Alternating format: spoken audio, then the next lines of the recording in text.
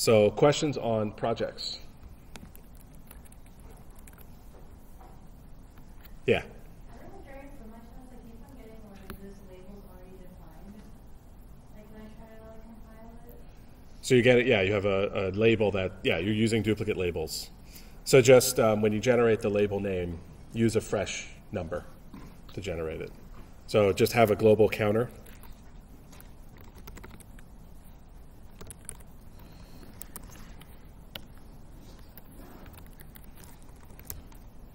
So there's a label macro, which I think you're using, right? You're using a label macro. It just takes a number, and then all you need to do is just create a, screen is not aligned. So just create something, like a global counter. And then whenever you need to make a fresh label, just increment the counter. And then you'll have a fresh label. You'll have to do a little more than this, you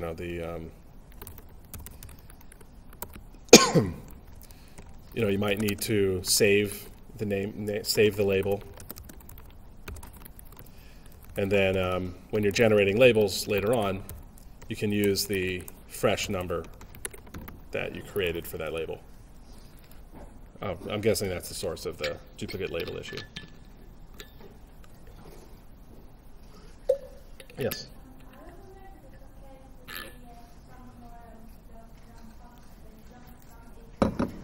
The macros? These? Sure, yeah, you can create more macros, yeah, no problem. I tried to give you the complete set of everything you'll need, but yeah, if you want to make more, that's fine. Other questions on projects? Everybody squared away on projects? It seems? Okay. Yeah, if anything comes up, let me know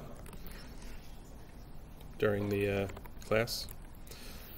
Okay, so then I guess we can just move on to the exam review.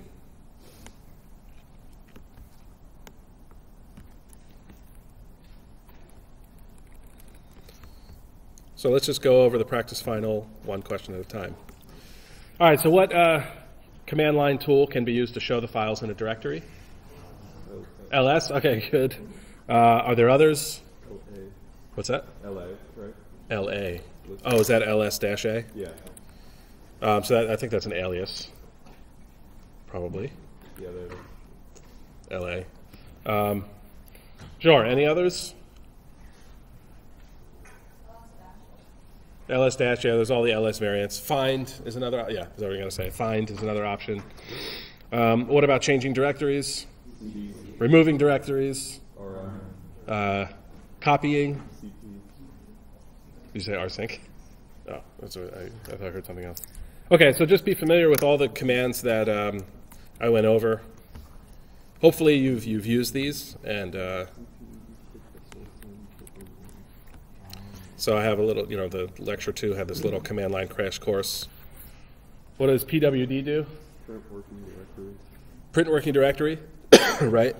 What about cat? What's cat do? Prints a file, yeah.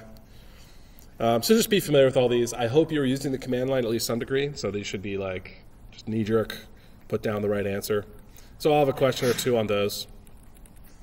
Any other questions on this question, the Unix command line utilities?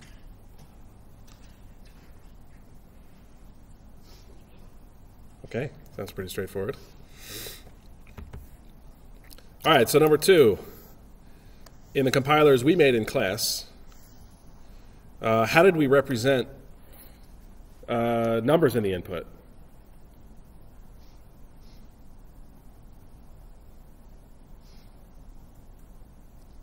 Yes, anyone? Okay. Yeah. ASCII text. Right, ASCII text.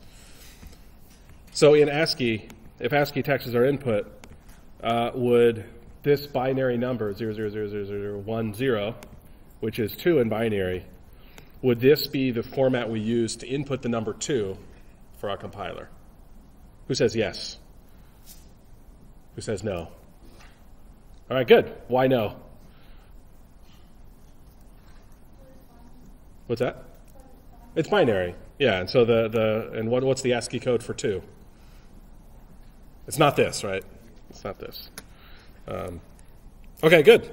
So just be aware that the input language is not the same as the output language, and the representation of the input language is defined by your compiler. It's not the machine representation of numbers or instructions. It's just text. It's just ASCII text in the compilers that we made.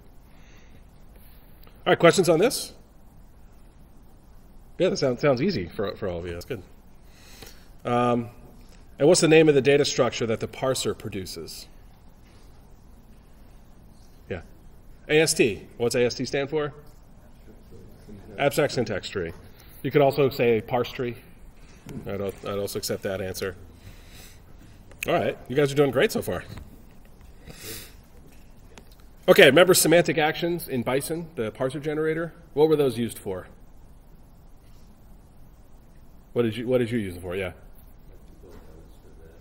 Yeah, to build the AST. So semantic actions can be used for lots of things. But what are semantic actions? Anyone have a definition of semantic actions? Yeah. Code that runs based on the structure and contents of the tree.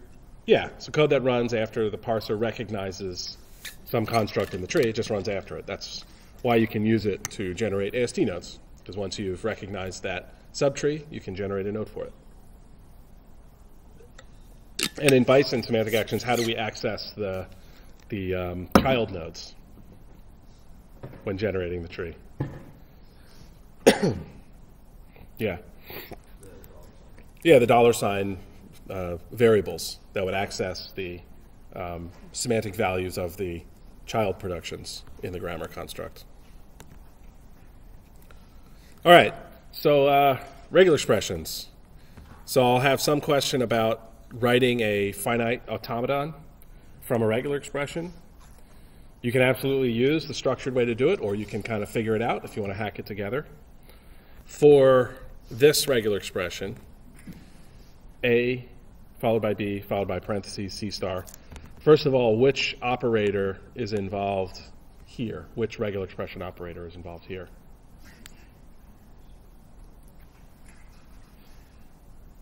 Yeah.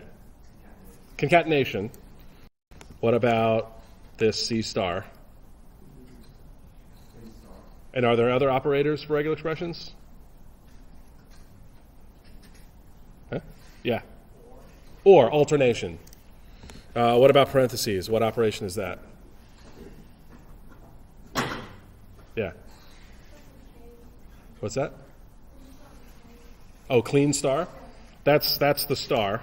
What about the parentheses, though? It's kind of a trick question, yeah. Grouping. It's just grouping. Well, grouping, yeah, it's just like in parsing math. It's just overriding order of operations or defining order of operations. In most regular expression languages, star is a higher order precedence than AB. Yeah. Wait, is that the ones that are basically like it can be anyone that has like A, B, but like infinite number of components? Yeah, that's the language that's being defined here. Yeah, good. So yeah, I may ask what language is being defined. What is this string a member of this language? And that's exactly right. This is A followed by B followed by. So is what if I just have A, B, and no C? Is that part of this language? Yeah. Yes. Good. Yeah. Why? Why is it part of the language? You can have no C's. You can have no C's. Clean star is 0 or more. And in the kind of core minimal regular expression language, you can. This is all you have. You have 0 or more, concatenation, alternation, and you don't have to have 1 or more because you can define it in terms of other operators. Yeah. Wait, so is that parentheses that means optional? No, parentheses is just like in math. It just changes order of operations. In this case, though, clean star usually in regular expression languages is a higher precedence than concatenation, or lower precedence than concatenation, or I can't remember which the order, but this would be first. This would be A, B, followed by C star. In other words, concatenation happens first, and then star happens. But like, why can't you like not get a string without a C? Say again? But like, why do you like not get a C in the string? Like, you said you can just pass A, B. I'm sorry, say again? Say again? You said you can just pass A, B. Oh no, I'm saying that ABC star is the same as AB parentheses C star. I just put it there to make it explicit what the order of operations was, so that you wouldn't have to know what they are. But these are the same language. In contrast, this is, so yeah, is AB a member of this set?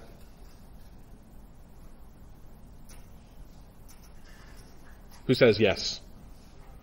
Who says no? Okay, good. Why no? Yeah.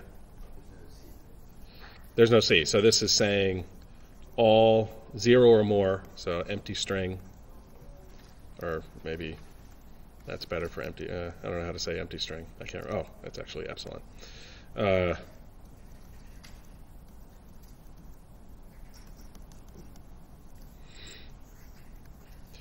This is the language that's being defined by ABC star.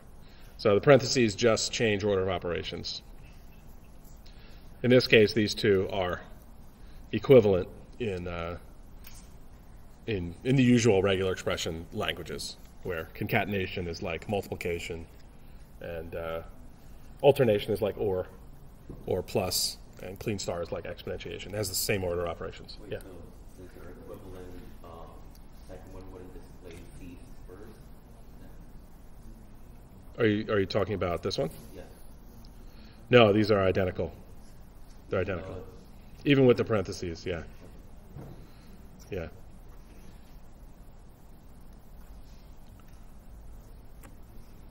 All right, questions on regular expressions?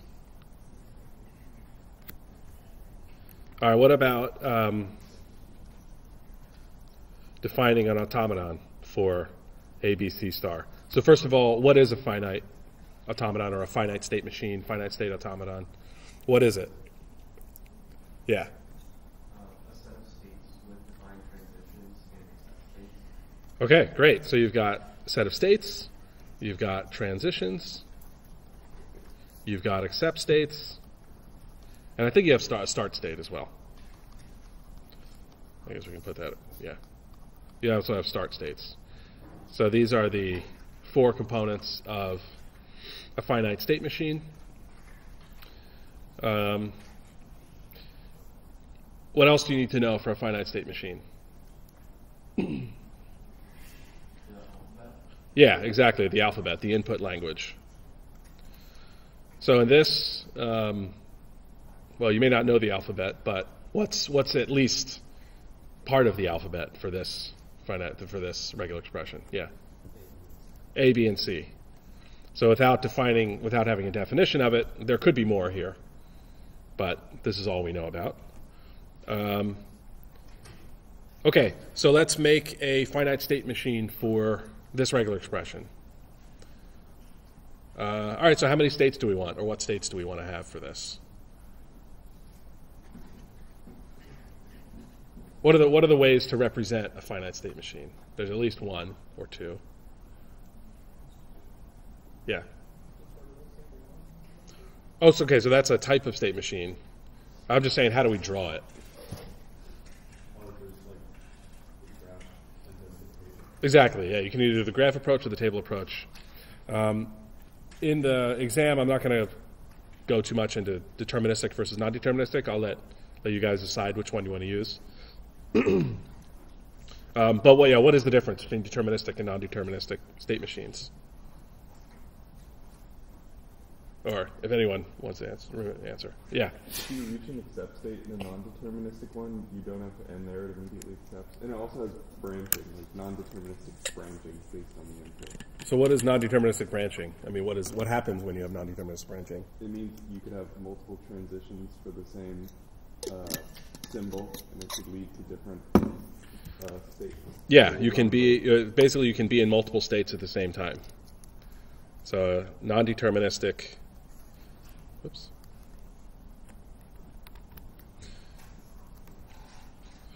In a non-deterministic state machine, you can enter multiple states at the same time. So as soon as I enter this state,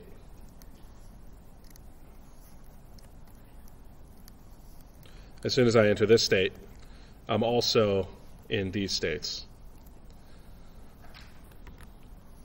And if I see A, then I transition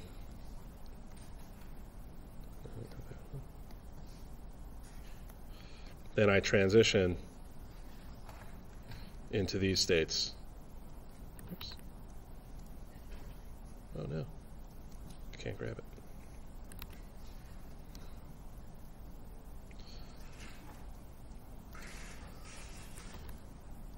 Then I transition into these states.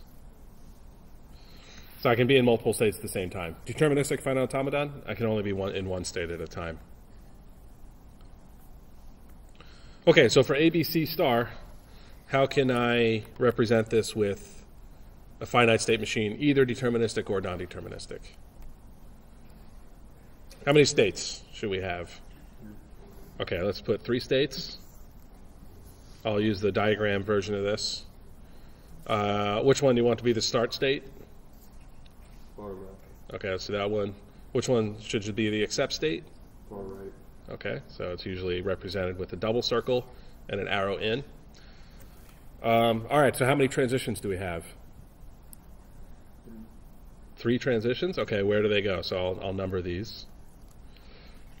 What transitions do we have? Name one. 1 to 2. Okay, 1 to 2, we got a transition. And what letter of the alphabet do we transition on? A. Okay. What's another transition? 2 to 3. 2 to 3. What letter? B. B. And 3 to 3. 3 to 3.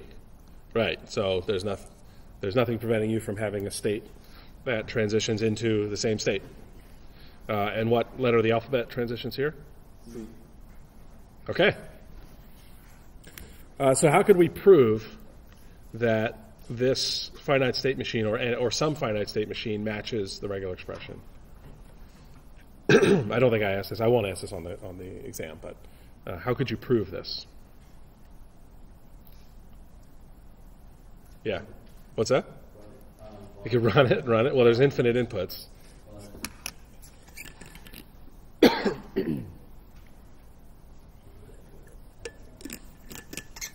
Well, one way is to generate it have it correct by construction. So you can use that regular expression to NFA construction. You prove that each NFA is the same, and then you prove that the composition matches the regular expression. But that's okay. I'm not going to ask you to prove it. We'll just test it. Okay, good. Questions on this state machine here? Yeah. More complicated. Will you expect this to draw more complicated ones? Because I know, like, when we were doing it, they were like branched out. We had Yeah, that was the systematic way to go from a regular expression to an NFA to a DFA. You can use that if you like. It's all in the lecture notes, so you can use that. Yeah, I'll probably give one that's maybe a little more complicated than this. But if you want to use your cleverness to try to come up with it right away. Is this a deterministic finite state machine? Yes. Who says yes, it's deterministic? Okay, is this a non-deterministic finite state machine? Who says yes? Yeah. Who says no, it's not a non-deterministic one? Okay, this is also a non-deterministic finite state machine. So the non-deterministic finite state machines are a superset of deterministic. So non-deterministic just means you can be in multiple states at a time, but if you're in one state at a time. So all deterministic state machines are also non-deterministic. Now it's kind of a degenerate non-deterministic finite state machine because it never enters multiple states at the same time. All right, good. How could we represent this with a table? Excuse me. So what does the table look like for a state machine?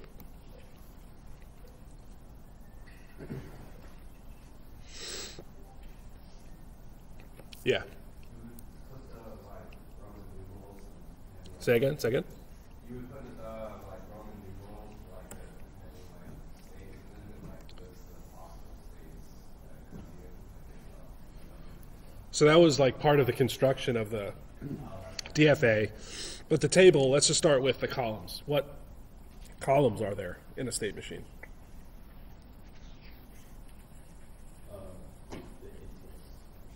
Okay, so we have the inputs.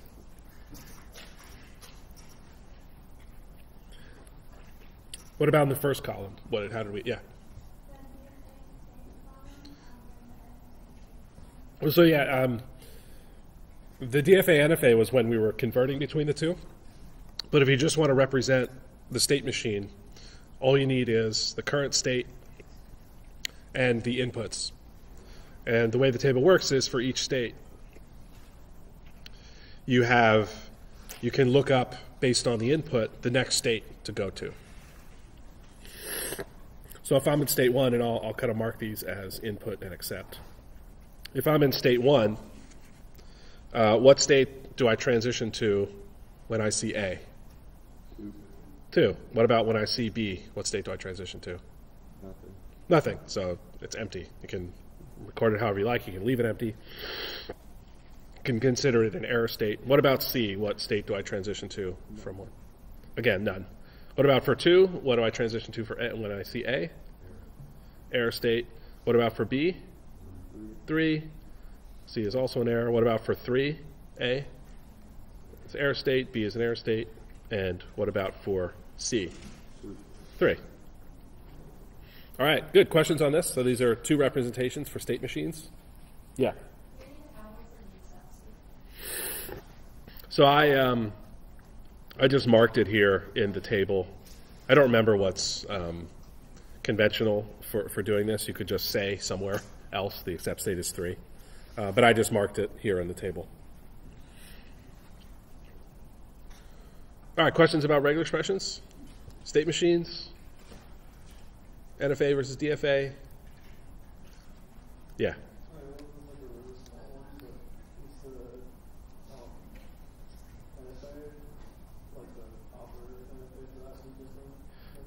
Yeah, it would be. So let's do the proper NFA for this. Okay, so let's do the diagrams first. Does anyone remember what the diagram looks like for concatenation? These are in the notes as well. So if we have 2 NFAs that have their own start and end states, and there's got to be some other graph in here, and we have another start and end state. How do we concatenate? Yeah.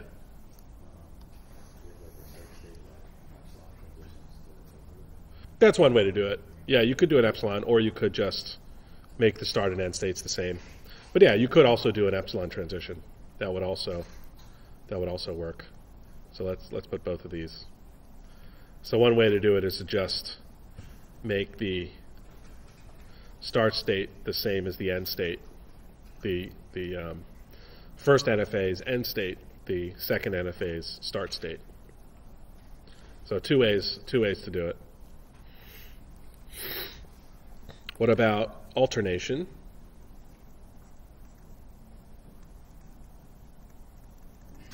If I again have 2 NFAs and I want to implement the alternation, how do I construct alternation? Yeah.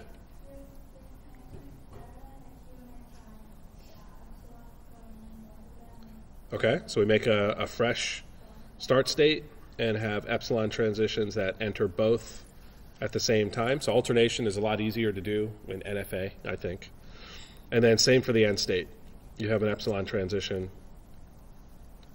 to the same end state. So that's alternation. And then the tricky one, the clean star. if I have, so clean star operates on a single expression, so assuming we have the NFA already created, how do we do clean star? So let's assume we give a fresh start and end state. How do we set this up so that it's 0 or more iterations? Yeah. You could have an epsilon that goes straight from the start to the end, or an epsilon that goes Okay, so start to the end. This handles our 0 case. And yeah, Or then from the end to the start. here, this end. Yeah.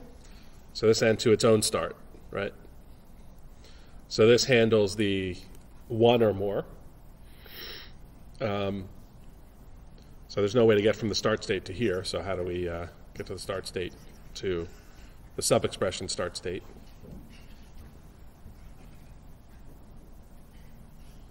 Epsilon transition. Yeah, just an epsilon transition. So we're both in the state that starts reading the sub-expression and also doesn't read it, skips it.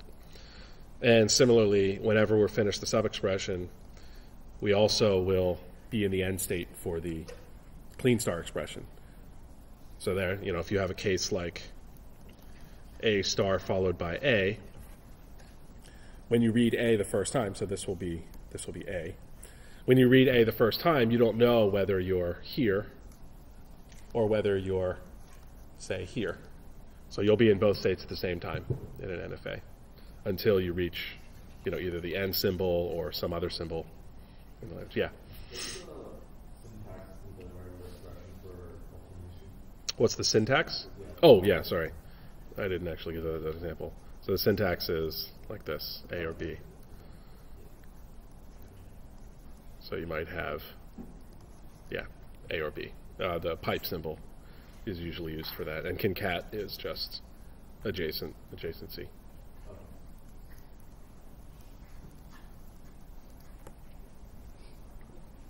All right, good. So let's use the systematic way to construct this.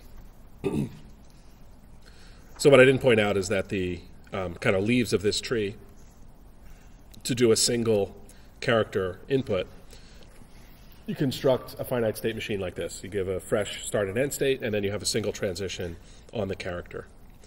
And so we can do that for every character, every leaf node. You can think of this as a tree where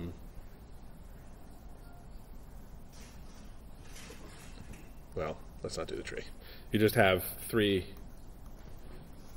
sub-expressions that read a single character. And we can combine concat by lining up their start and end states.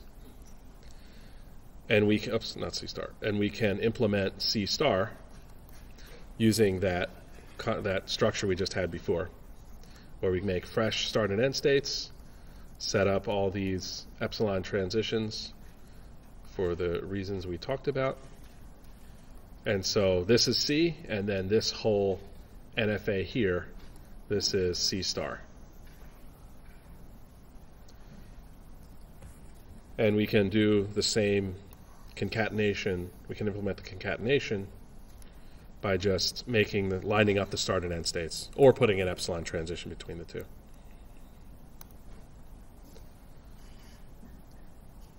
And and so we can just either set the accept state to be the final state of our final expression here, or make a new accept state with epsilon. All right, questions on this? A little easier to do digitally because I can just move stuff around. And this looks a little like an accept state. All right, questions on regular expressions? Yeah. So just to be clear, with the expression, when it's a star, and it's like, say you have like ABC, then a star, it'll only prioritize that single C, right?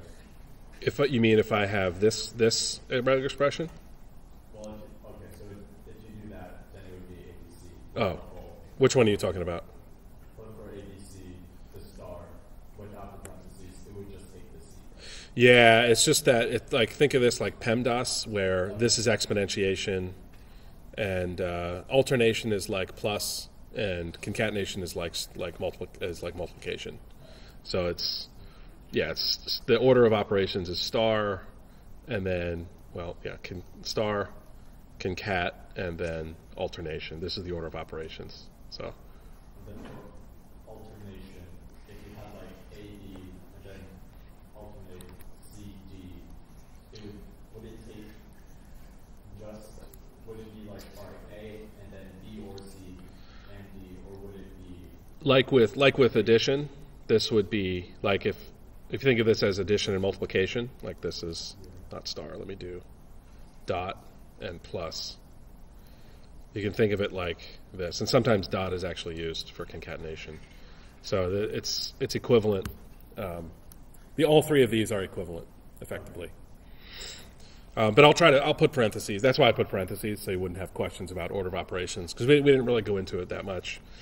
But if we were to make like a compiler for regular expressions, then this would have a parse tree that would be like plus multiplication, A, B, C, D.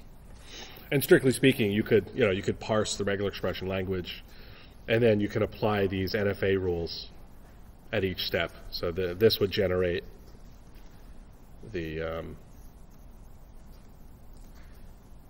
A state machine, and then this would generate the B recognizer state machine, and then concatenation, you would just implement the operator. You just set the two start states to be the same, or add the epsilon transition. Just like when you wrote the C compiler, you can write a regular expression compiler using the same techniques. All right, other questions on regular expressions? Yeah. Wait, so C star has low It priority? has higher priority. So it's a little confusing because it's confusing to think of it this way, because it seems like it has low priority because you do A, B, and then C, C, C, C, C, C, C. But the reason that it has higher priority is because you do this first. So you think of generating an infinite set of C's and then concatenating that, if that makes sense. So if I were to do this operation first, so if I take A, B, C, another way to think of this, let's get our parse tree back. Oh no, we don't have a parse tree for this. So let me write the parse tree for this. And then another way to think of this is not as state machines, but as languages, sets of strings. So in this case, it would be, there's two concatenations here. Let's make it, I think, left associative. So we have two concatenations going on here. We've got A and B concatenated together, and then we have clean star of C. So this tree is saying apply the star first, and then actually it would be, sorry, this is not nicely done. Sorry about that. I added an extra step here. So we have concatenate, and on the left-hand side, it's the concatenation of A and B, and on the right side of the concatenate is the star of C. So this is concat, and clean star. So just like for a tree where we have, like say we have A plus B times, let me do dot times C, the parse tree for this would be plus, I realize that using a dot for this is probably a bad idea, but let me use multiplication to make this clearer. So this would be plus A, and then times BC. So when you go to evaluate this expression, you do the B times C first. You compute that first, right? In order of operations. And then you compute the A plus whatever that result is. So you can analogize that here, where you can first compute C star, whatever that means. Then you compute A concat B, and then you compute the concatenation of that. And so what compute C star means, C star means generate a set of 0 or more C's. So this would be an infinite set. Another way to say it is with set constructor, you can say C n for n equals, or really n, in the set of integers, I guess. So you can think of generating this set of strings. And so when you go to concatenate this set, so if I do B concatenated with C star, that would be epsilon followed by BC followed by BCC followed by BCCC. Does that kind of make sense? So you generate the infinite set first, and then you concatenate something to it. And concatenation just takes whatever the left operand was and just concatenates it with every element of the right operand. Yeah. So concatenation had a higher priority if you like BC star, Exactly. It would be like this. It'd be like this. You'd concatenate everything first and then do star. Yeah, that's right. So I was trying to avoid the precedence issue by putting parentheses, but I think it's good to go into. I think probably the easiest way to think of it, well, I hope the easiest way to think of it is with PEMDAS, where C star is like an exponent, like C to X or C to N, and concatenation is like multiplication, and then alternation is like addition. And using this reasoning here, where what it means to do C star first is to generate that whole infinite set first. I don't know. Does that help? Does that help? But the automaton still shows A, B first and then C. The automaton. Well, the automaton depends on the order of operations. So the automaton for, sorry, I'm jumping around. The automaton for A, B, C star, as long as we apply our precedence rules, is the same as the automaton for A, B, parenthesis C star. So that is, you do C star first. And you could even further disambiguate the rules by making it left associative. Or not left associative. I can't remember what it's called. You make it left prioritized. You make the priority doing the left operations first. So then A and B gets concatenated with whatever the result of C star is. So in our finite state machine, this was C star. We computed it. We constructed the state machine by itself, and then concatenated it with whatever A, B was, whatever the left operand was.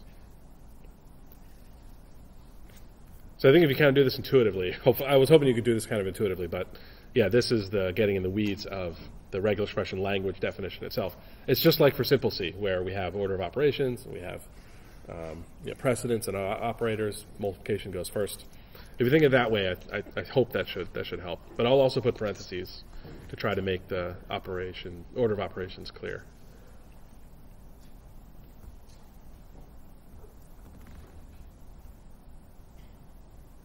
All right, other questions on regular expressions?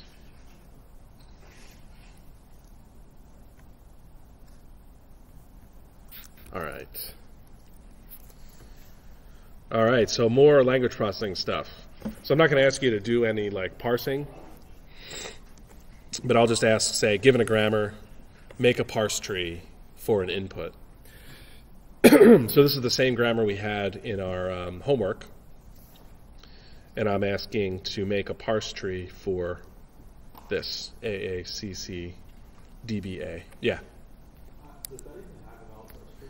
Maybe did I mess up here? I'm pretty sure it has Oh, whoops, it should be B at the end. not A. You're right. You're absolutely right. Sorry about that.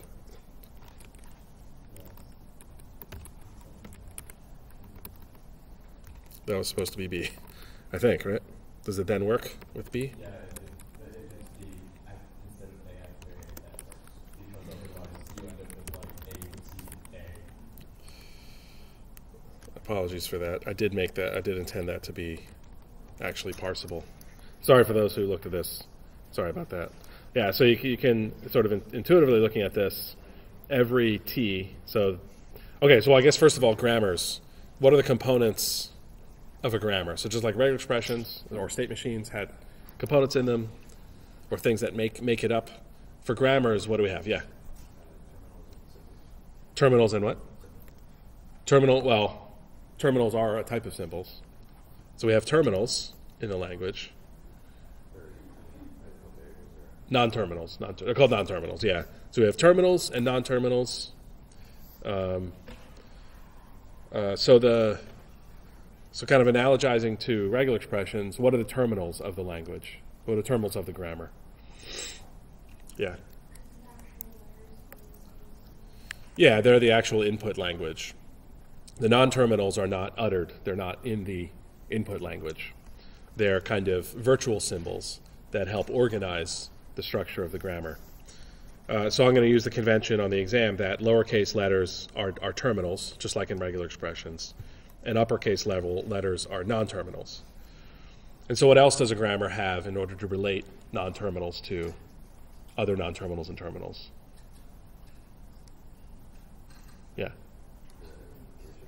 Yeah, they're the production. So they're called, it's using the arrow, but it's supposed to be a production. It's not like a logical implication. But yeah, these are the productions. So the actual rules that tell you how to decompose a non-terminal or a grammar construct into another set of symbols. So what else for a grammar do you need to know?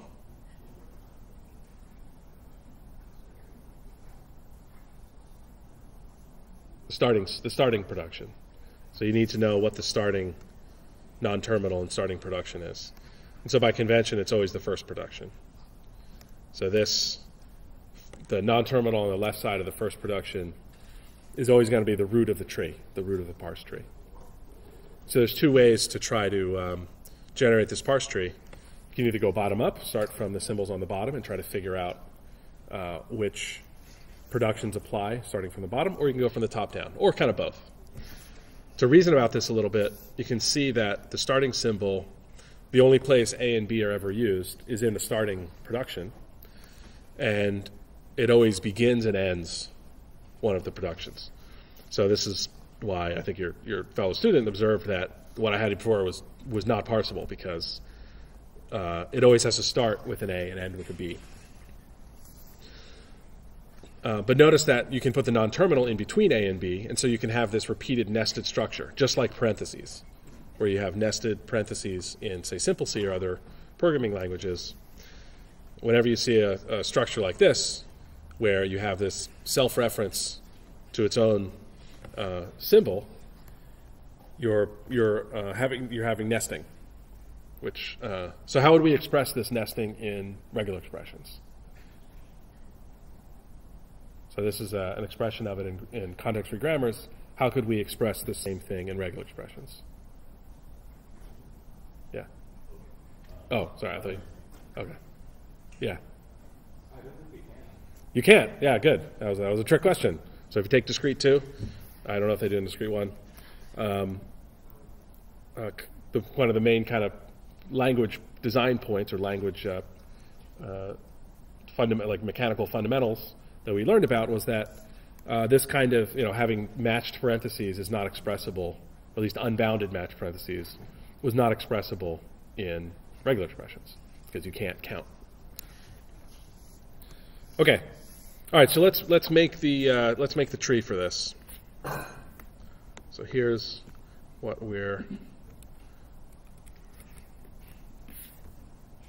here's our grammar.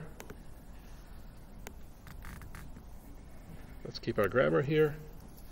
And here is our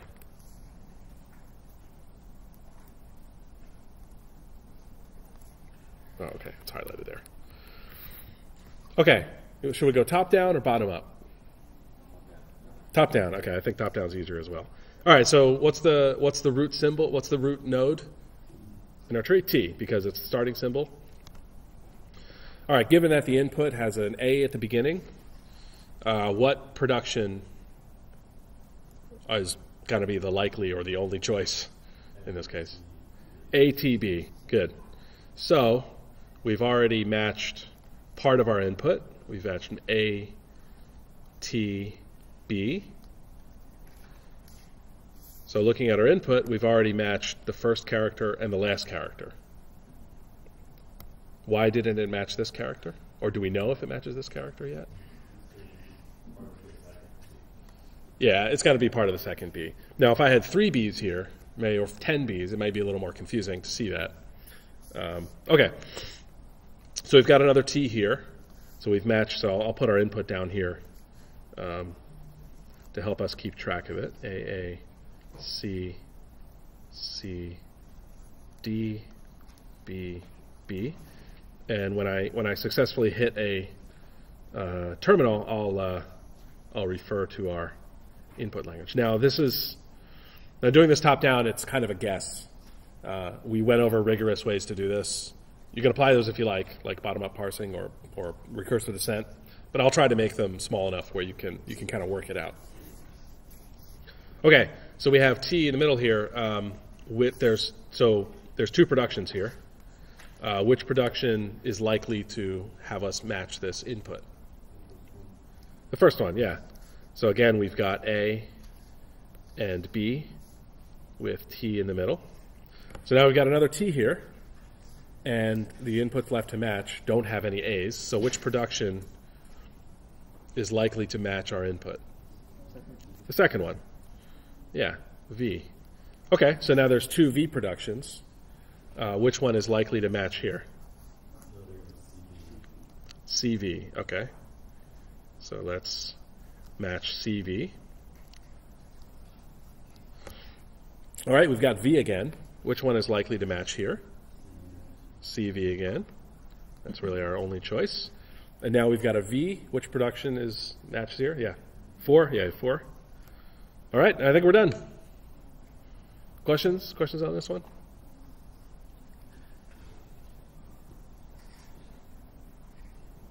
So the sure way to do this, I will strive to give you a valid input. I don't want to be that tricky. I did not mean to give an invalid one. Yeah, I don't think I have that here. Yeah. All right, questions on that? Questions on parsing? Yeah. No, I'm not going to make you do that. Yeah, that's kind of, yeah. It's better for a machine to do. That's the kind of systematic way to do it. But I don't know. My philosophy is if a machine can do it, I don't want to have to do it myself. So I won't make you do it, but I want to just make sure you understand the concept and like the definitions of stuff. But I do have questions about about that kind of parsing. So I guess first, any other questions on parsing, grammars? And so I may have some concept questions like what's a production or identify the production, stuff like that. So just make sure you have those concepts in mind.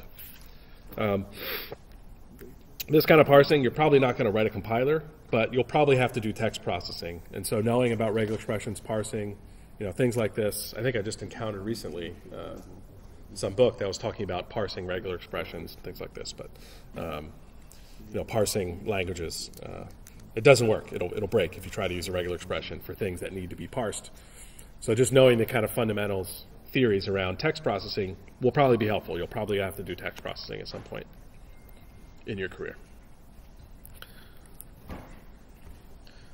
Okay, so I have some concept questions about parsing. So we had our LR parsing algorithm, and this is in the lecture notes as well. So what was the shift action, or how did it change the parsing state? So first of all, LR parsing. What is the parsing state in an LR parser? Where is the parsing state, or what are all the pieces of an LR parser?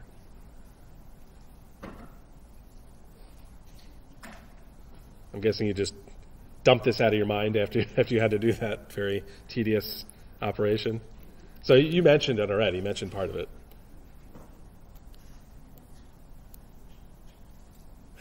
The stack. You mentioned the stack. So just conceptually, the way this LR parser works is it has a stack. We have the input, of course. The input is some sequence of tokens. So, for instance, in our case, we had AA, whatever it was, AACD, CCD, BB. What else did an LR parser have in order to do this parsing? The table, yeah, we have this parsing table. This parsing table was just like a finite state machine, where it had state transitions here, and it had go-to transitions. And what actions can an LR parser take? So the LR parser will look at the current state on the stack. It'll look at this state. It'll look at whatever the next look-ahead character is in the input, and then what actions can it take to do parsing? Yeah. Shift. So go-to is one of the actions it takes. I guess in the state transition table, you had shift, and there was another action that go-to is part of. Yeah, reduce, exactly, reduce. So there was shift, reduce, and the go-to table was part of that go-to operation. What other actions? Well, start wasn't an action. So start was just a starting state, but it's close to start. It's the opposite of start. Stop, yeah, accept. And then there was one other action, just like in a finite state machine. Error. So we didn't really cover this much, but these are the four actions that an LR parser will take. Okay, so what did shift do? Yeah.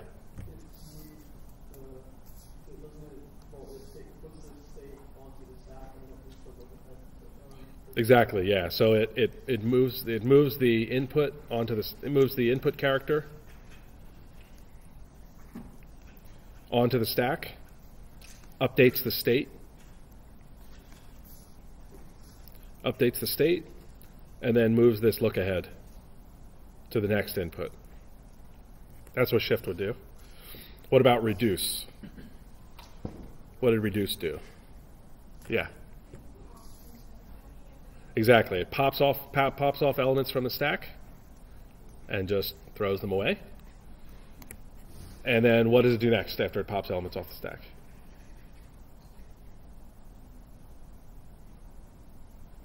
Yeah.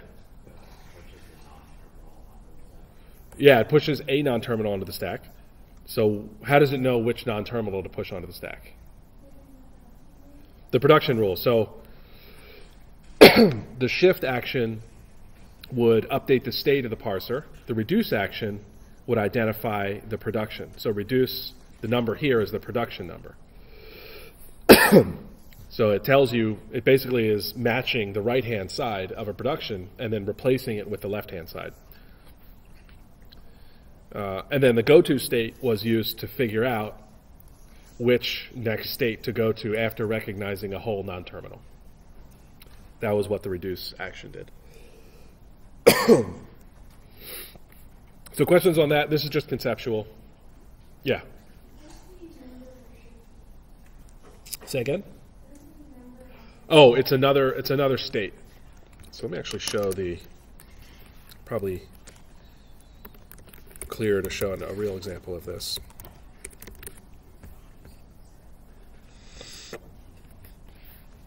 This is what the tables look like for an LR parser. When matching terminals, we have four possible actions: shift, reduce, error, and accept. The blank ones are error. And we have the go-to table, which tells you how to move to the next state for non-terminals. And so shift and go-to tell you how to transition to the next state. So shift 2 says go to this state. Go to 4 says go to this state.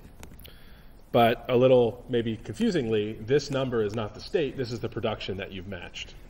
So the reduce action is a combination of finding the production that you match, looking at what non-terminal is being matched, and then using the go-to table to move to that state, that next state. And this homework is on the website. It's in web courses as well, but I also linked it to the assignment section, just so, I wanted everything on the website as well. Oh, sorry, you can't see that.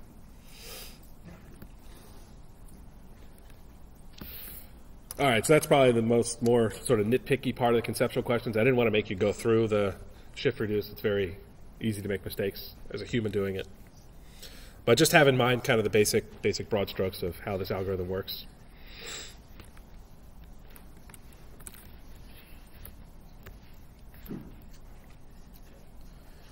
All right, other questions on parsing, parse trees?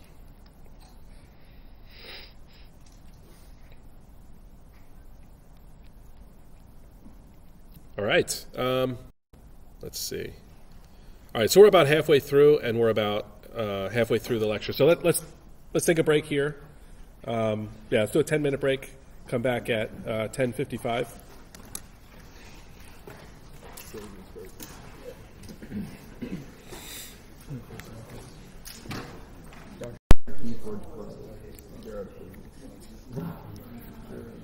All right, any questions on what we covered in the first half?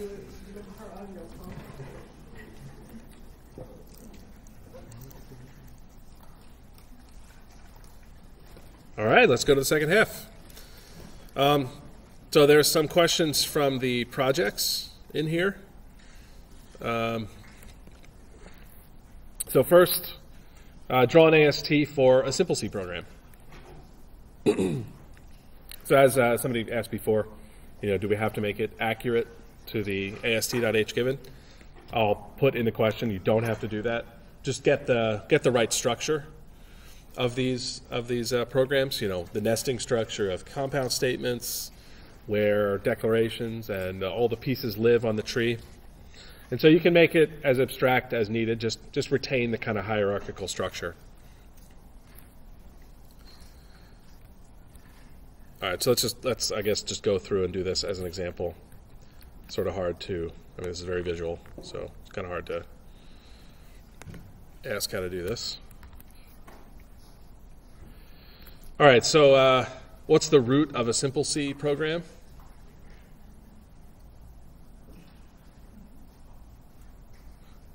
So is this the root of the tree? Oh, I guess you could just say, I thought you meant like the first time that's called, you could say just like program.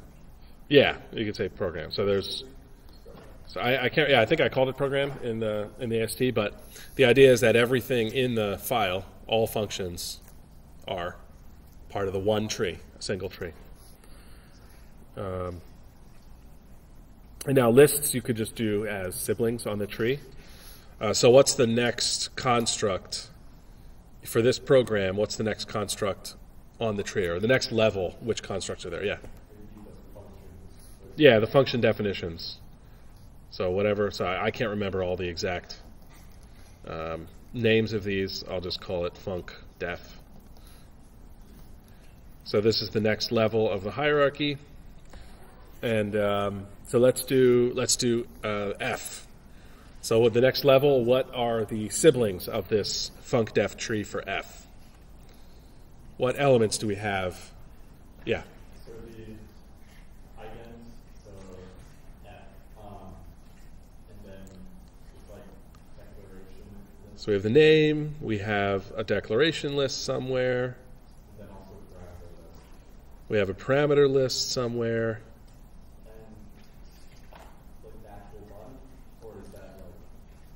Yeah, we have the actual body.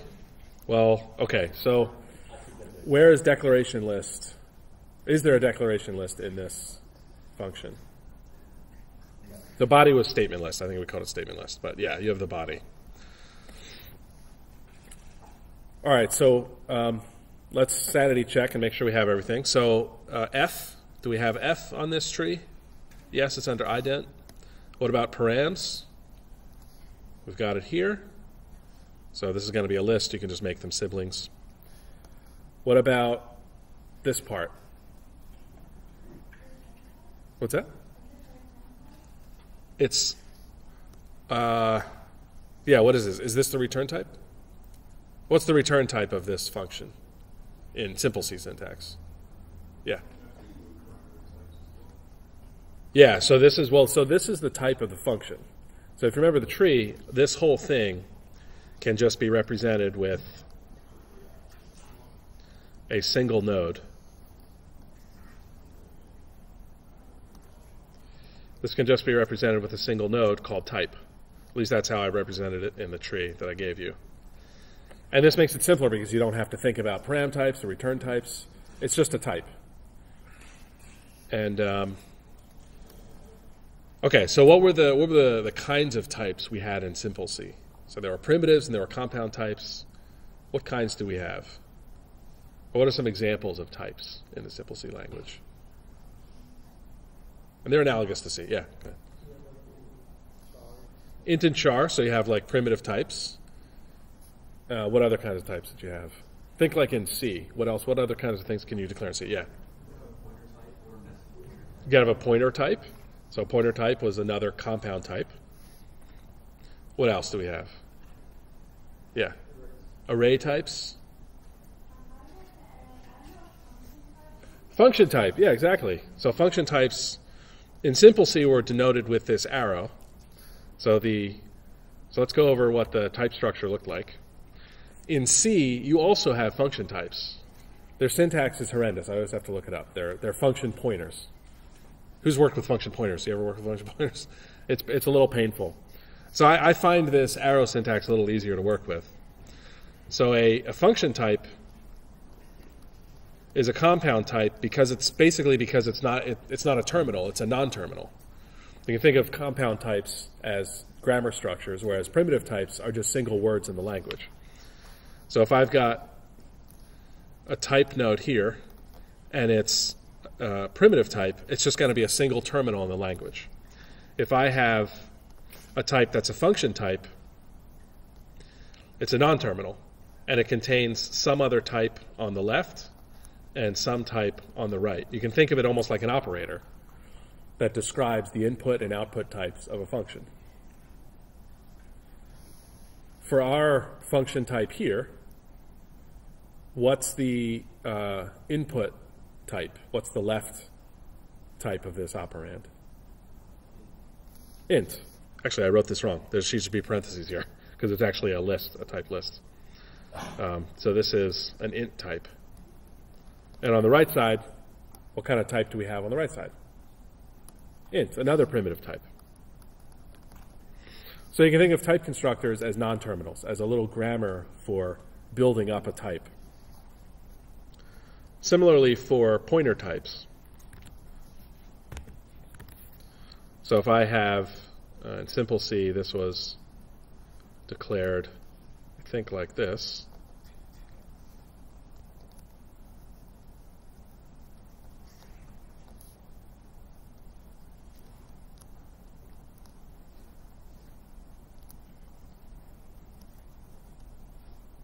So here's a complicated type. I've got a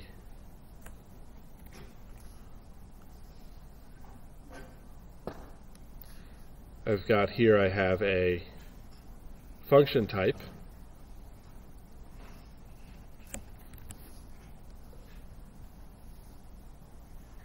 I've got a function type inside of a pointer type.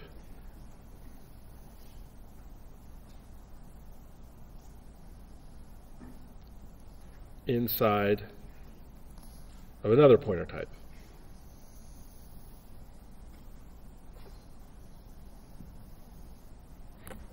So this kind of type is also expressible in C. So this is a pointer to a pointer to a function. Or a pointer to a pointer to a pointer to a function in C. You can also express this in C. But let's do the type tree for this. So C's type tree for dealing with their type declarations are really painful to deal with. So let's do this for our language. So what's the root of this type tree? What kind of type do we have as the root of this type tree? Pointer, yeah. So we've got a pointer type. And underneath that, it has what? Another pointer type. And under that pointer type, what kind of type do we have? Function, yeah, good. So there's a function type under here. And under that function type, what kinds of types do we have under the function type? Yeah, we have a primitive type for int. We have a primitive type that's int. And for the return value, we have another primitive type. That's int. Make sense? Questions on this? Let's do one more.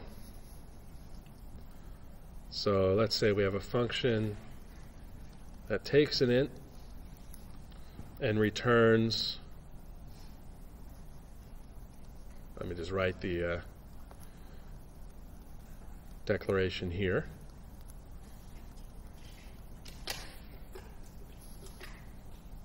I think this should be parentheses. All right, so we've got two arrows here. What kind of type is this? What is this type declaring?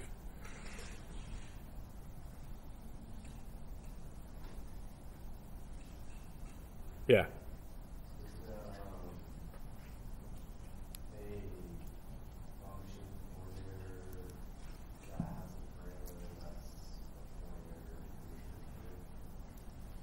So say again, so it's a function.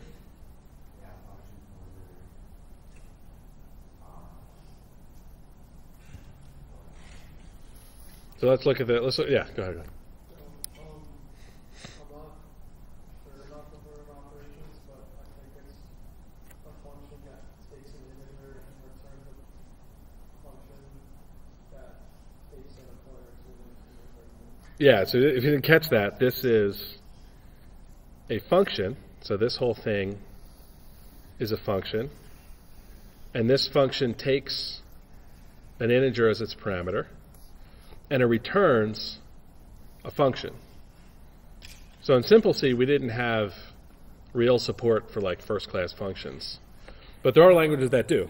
And in C, this would be a function that takes an integer and returns a pointer to a function. So I put this pointer in here to make it like kind of extra obfuscated.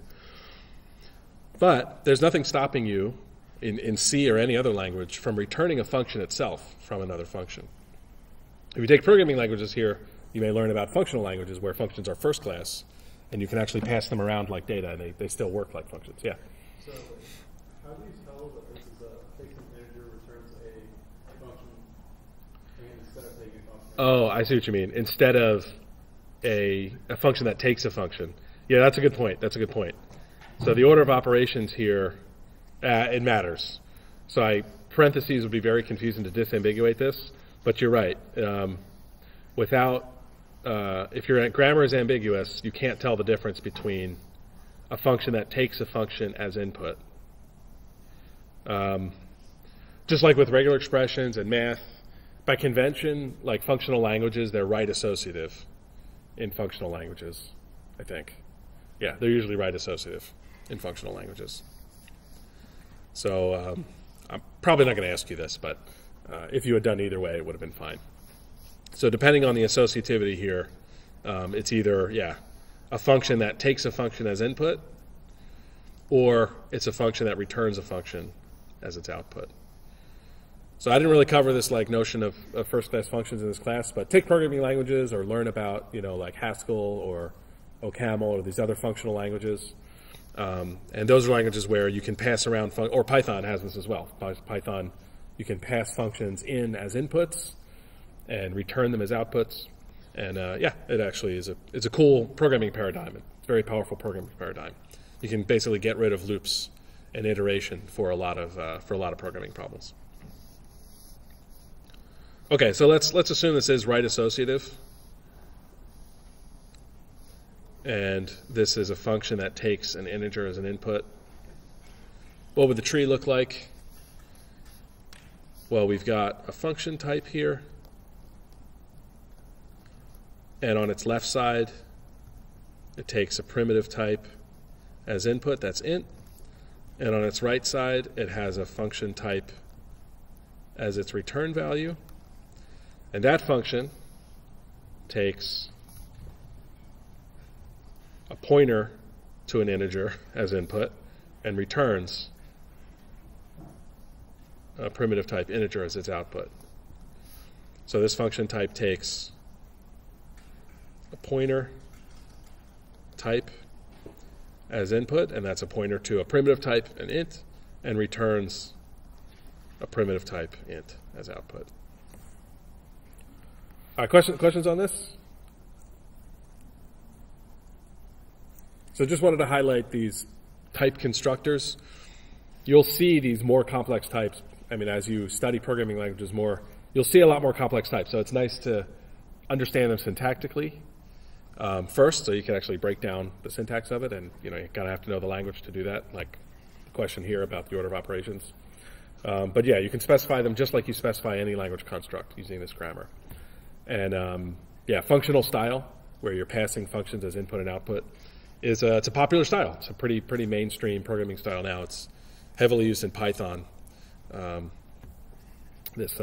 functional programming, you can do it in Python nowadays.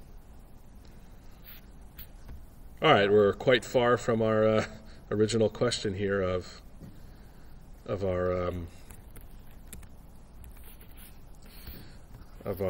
tree here. All right, so getting back to our function had several components. It had the name of the function, the list of parameters, the type, the declaration list, the statement list. So, okay, so what's the type tree for this function? What's that? Say again? So primitive type and integer. Is that it? You have two of them. You have the input type and the output type. So I'm just going to write int here to save some space. But this is a function type that takes an int as input and an int as output. Are there any declarations in this function? No. So this is empty, or you can just leave it, or null. Statement list. Are there any statements in this function? So yeah, go ahead. Yeah, so in our I know in C, return is a statement, and you can put a return anywhere. In simple C, and this is a minor thing, in simple C, the return expression was part of the function definition. So there was an expression here for the return expression, and this was just to make it easier to compile. If you had a return anywhere in your program, it makes laying out the assembly a little bit more annoying. You have to either add jumps, you have to be able to put the prologue, epilogue anywhere, or have extra branches to jump to the end. So in our language, we had the return expression as part of the function definition. But anyway, that's a minor thing. All right, good. Questions on this?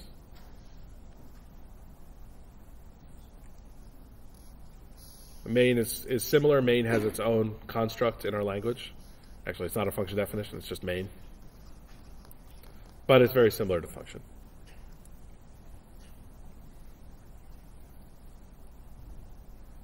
Questions on this? Yeah.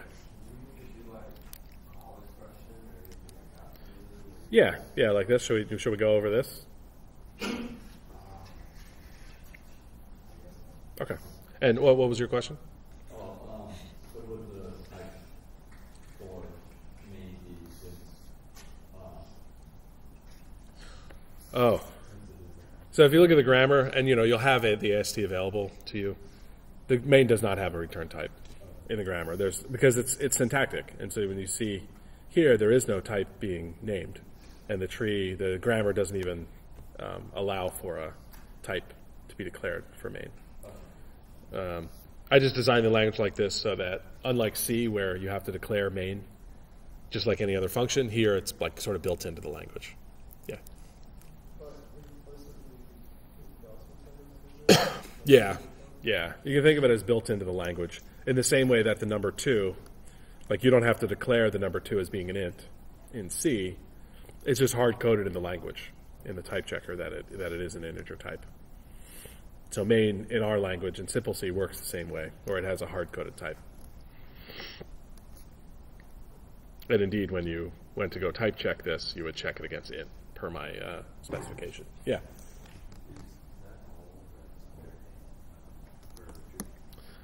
Sorry, this is all under funcdef. I haven't done main yet. So let me, I didn't give myself much space here. I think we get rid of this.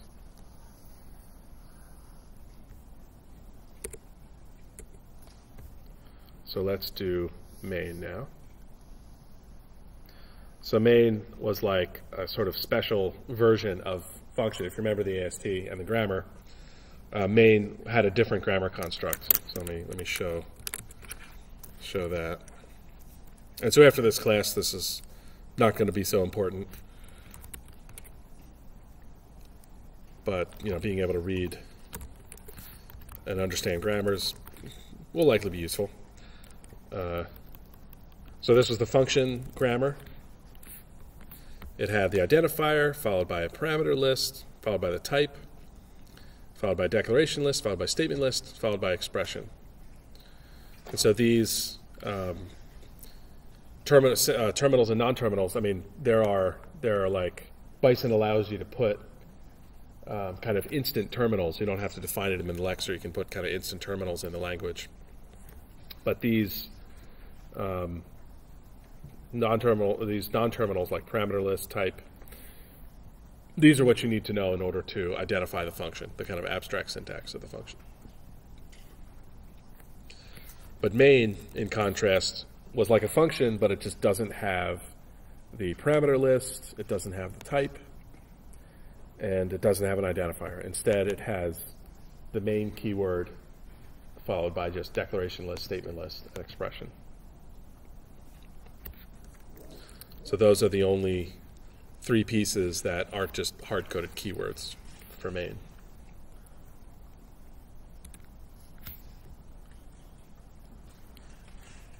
So for main here, it has the declaration list, statement list, and expression.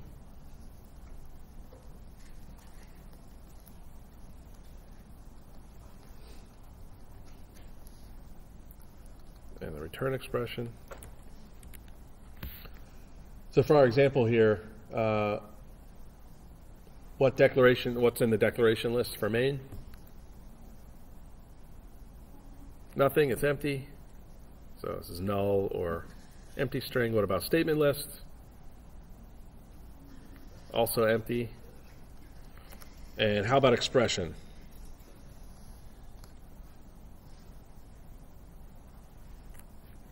What grammar? Yeah. This is the call expression. Yeah. And what does a call expression contain in its abstract syntax? Yeah. A function that it calls, and then also the parameter. Yeah, it has the function that it calls and this list here. So it's totally fine if you want to make this a little more abstract. You could put list here and then put 2. You could even put null at the end of it. Just if you get the basic structure, the hierarchy, that's what I'm looking for. That you sort of just understand the hierarchical nature of these languages, just like in this deep dive we did on types. Just that you get that hierarchical structure, because that's kind of the key to language processing. All right, questions? Questions on this?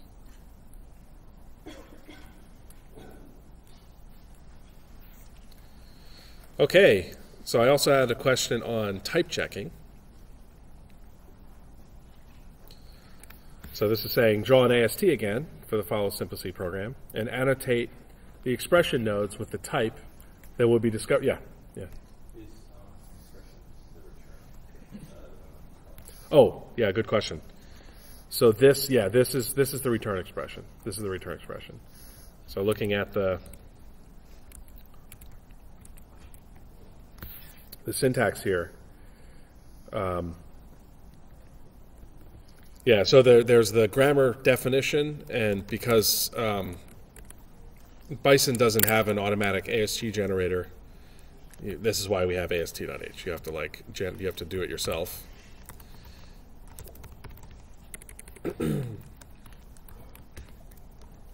So actually it was for main. So this is the AST structure for main. So yeah, I'm being sloppy about the actual naming. You don't have to be any more precise than I'm being. As long as it's clear that there are 3 pieces to main, you could call this expression, you could call it return expression. As long as the hierarchical structure is there, then yeah, you're good. But yes, this is part of the return expression. This is how we defined our language. All right, so let's do type checking.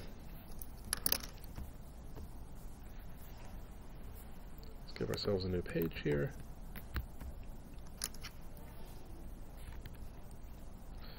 Okay, so I'll just quickly draw the tree here. And actually, maybe when I ask this, I'll just ask you to draw the expression tree or something. So let's just do the expression, or actually no, for type checking. Well, all right, let me just do the whole tree quickly. So this has a declaration list. What's under the declaration list for this main? In Y. And statement list, what's under the statement list for this main? Nothing, it's empty. And then we've got a return expression. All right, so what does this tree look like under return expression?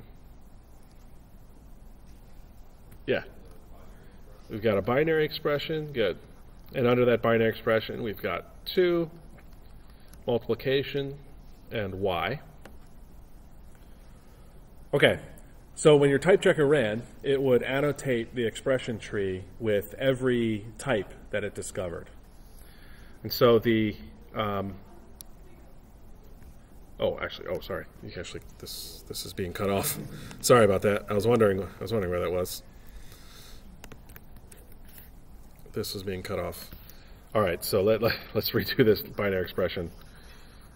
I was wondering why that was simpler than I remember. Okay, so under this, all right, so now this tree is a little trickier. Which operator comes higher in the tree here? Asterisk? What do you say? Plus. Who says asterisk is higher in the tree? Who says plus? Who doesn't know? So which one is higher priority? Which one's higher precedence in our language and in C? What's that? Multiplication is higher precedence. So in the tree, higher precedence goes lower in the tree. Because if you evaluate the tree, the multiplication is going to be evaluated first in the tree.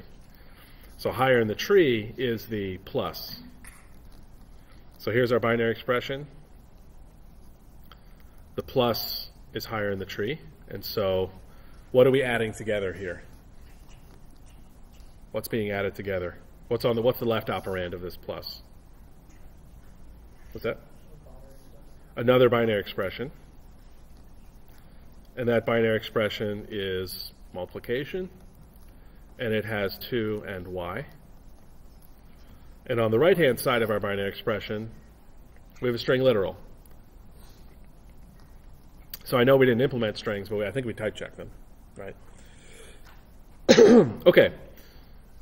And so, yeah, this is why multiplication is lower in the tree, because if you evaluate this in a post-order fashion, you'll do the multiplication first.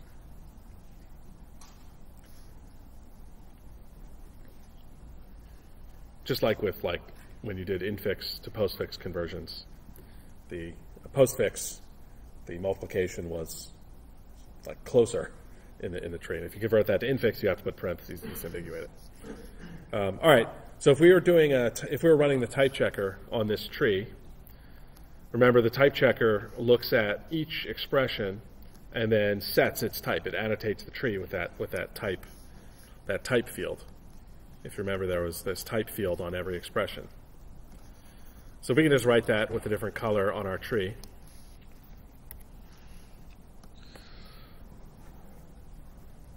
So what is the first type that gets annotated on this tree when running the type checker in Simple C? Yeah.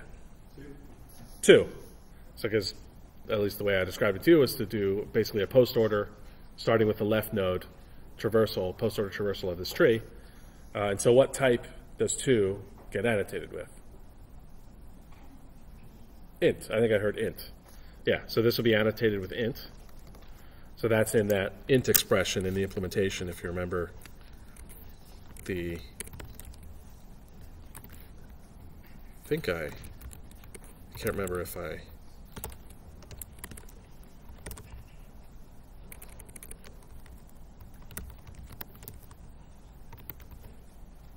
yeah, so if you remember the implementation given to you, it just hard codes, and this is how types get hard coded in the language. You just, when you see a constant expression, you just always annotate the tree to have int type. Okay, so what's the next type that gets annotated in this tree? Yeah, y. Good, y. And so what type does y get annotated to? Int. Why? Why does y get annotated to int? Because it was declared. So when you went to or when the type checker went here, it created a symbol table that mapped y to its type. And when the type checker sees a symbol, it will look up in the symbol table to find its type. If it doesn't see it, then type error. Undeclared use of undeclared variable error. Okay, so now what is the next node in this tree that gets annotated with a type? What's that? So, yeah. Multiplication. Yeah. So, like, if we were doing this informally, yeah, we could annotate hello. The type checker works post order, so it's traversing the tree from the first node, going to the left, and then post order traversal, so it traverses its left and right. Once it reaches both all leaves, it then figures out the type of the parent node, of the immediate parent node. So how do we determine the type of bin expression? Yeah. So so it involves the type of an operand, but how do we know the type of an operation? How do we determine the resulting type of an operand, like in general? So let's look at the type checker again.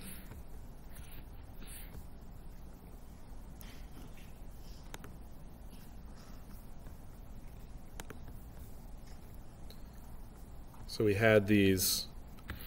So if we were to just say, look at the type of the operand, that would work for my very liberal type specification of these operators. But what about here? What is the resulting type of a less than operator? It's int. Yeah, so this is the same syntax as for a function type declaration. So you can think of operators just as built-in functions. And they have a function type that declares what the type of its inputs are and the type of its output, the return type. So given a node given a function application, which is what a binary expression or a function call is, it's a function application, how do we know the resulting type of that function application? Yeah. We're generally following the rules. So for instance, if binary expression were instead less than, the less than operator, how would we know what the resulting type of applying the less than operator is? Yeah. It's just, yeah, it's return type. So if you call a function, doesn't matter what the operands are, if its return type is string, then the type of that node is string. The return type is string. So does that make sense? Does that make sense? Yeah.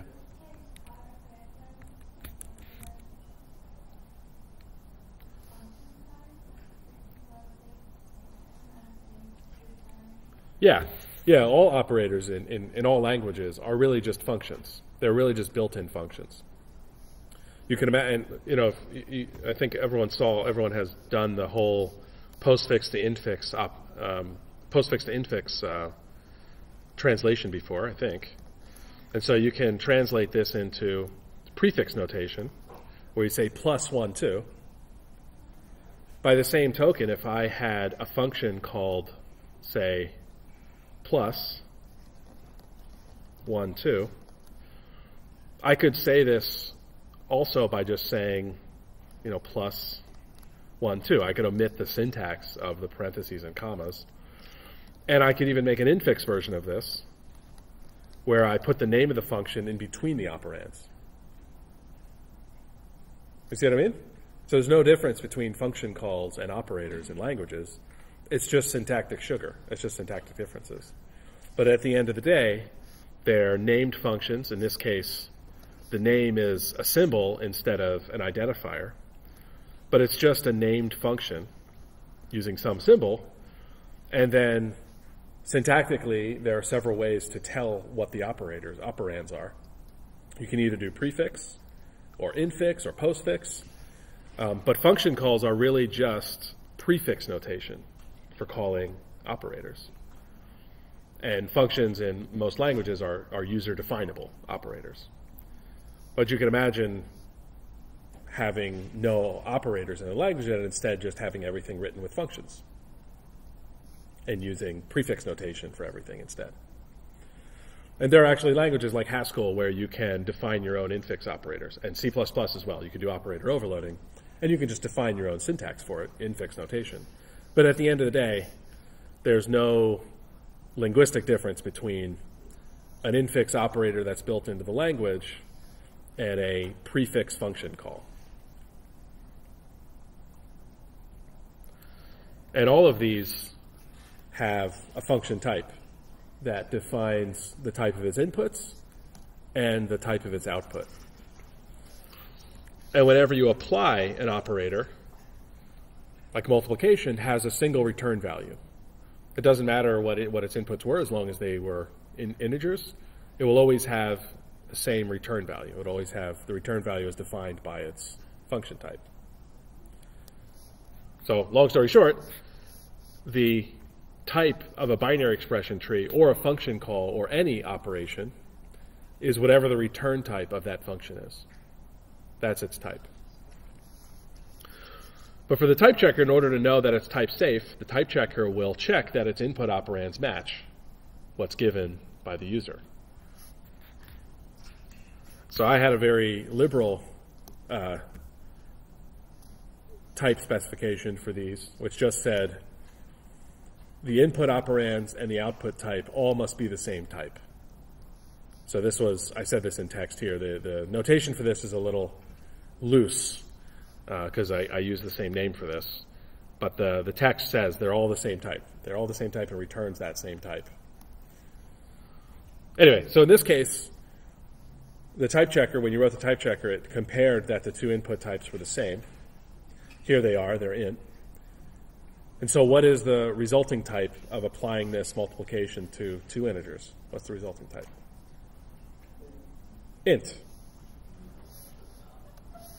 So it's just whatever the return type of the function is. So binary expression is just a built-in function. And so in order to determine what the type, resulting type of a function application is you just look at the function type definition and use its return type. Questions on this? Questions on this? This probably seems more complicated than it has to be. But to simplify it, you just recognize that any operation in a language is just a function application. And you can infer its type by looking at the type function type of that operation. Yeah. Just a question relative to actual C, not simple C. I'll try to keep it brief.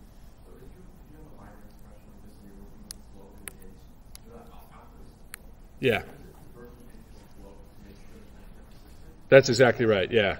So the type checker, it's still identifying the type kind of error. I mean, it's a type error in the sense that if you tried to add a float and an int, you would get neither a float or an int as your output, because there are two different operations in the machine for floating point addition and integer addition. So as just a quick aside, what happens in C is if you've got, well, yeah, we can just say 3 plus 2.0, and this is a binary expression. Oop, that's terrible writing. That's slightly less terrible writing. So what happens in the C's type system is it will indeed identify this as an int. That will be annotated with an int. It won't be turned into a float on this expression. But what will happen is when it gets to type check the binary expression, so because plus is an overloaded operator, plus is used both for floating point and integer and all the different bit widths. What the C type checker will do is it'll first pick which plus to use. So you can think of there being a table of multiple plus operations.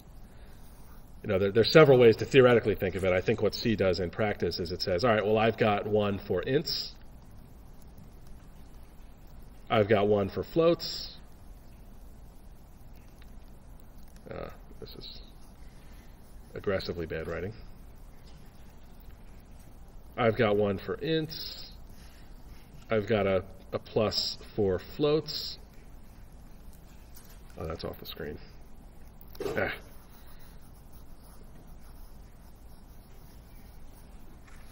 So it's got two choices for the plus symbol, or at least two choices. One that takes two integers as its input, one that takes two floats as its input and returns a float.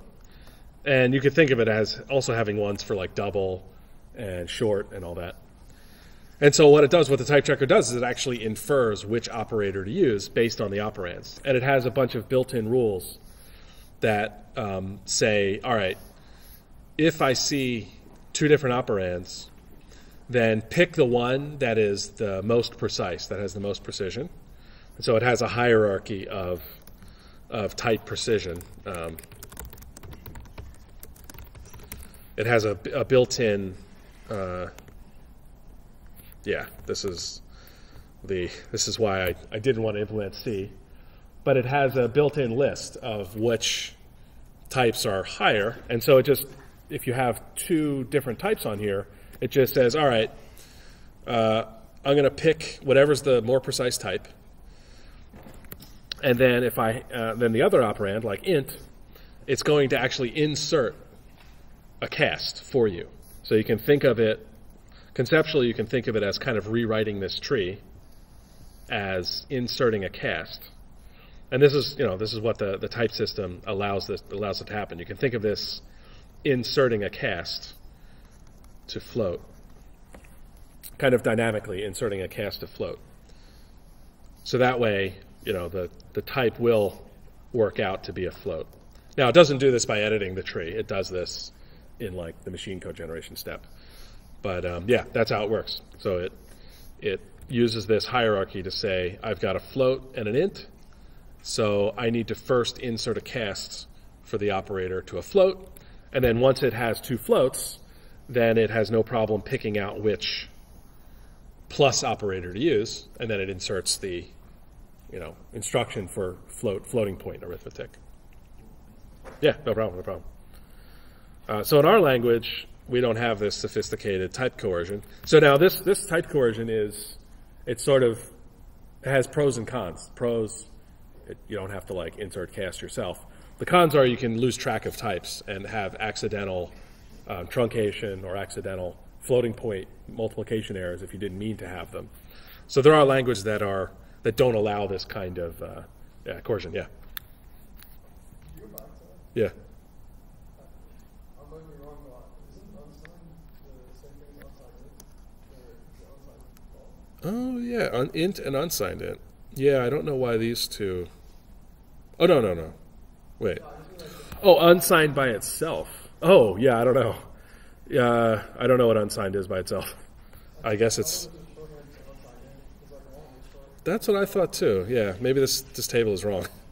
I thought that too. Yeah, check and see. That does seem. Oh, this is. Yeah, if you find out, let me know, because that's a.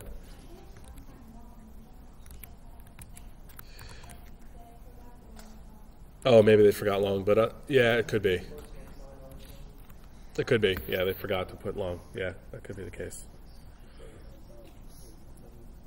So that's how C works. It uses it's doing the same thing that your type checker is doing, except it's using that information to add some more functionality, to add this automatic conversion or type coercion, they call it, for you.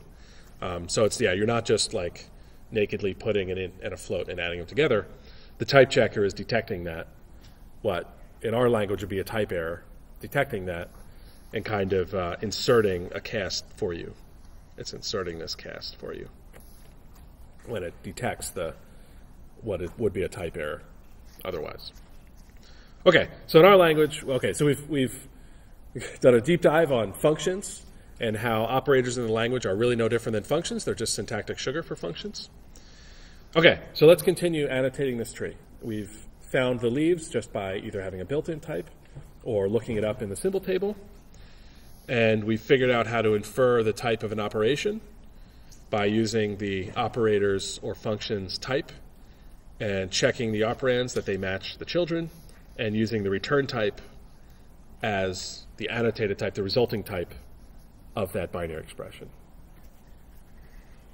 All right, so now what is the next node that gets annotated, that gets type checked?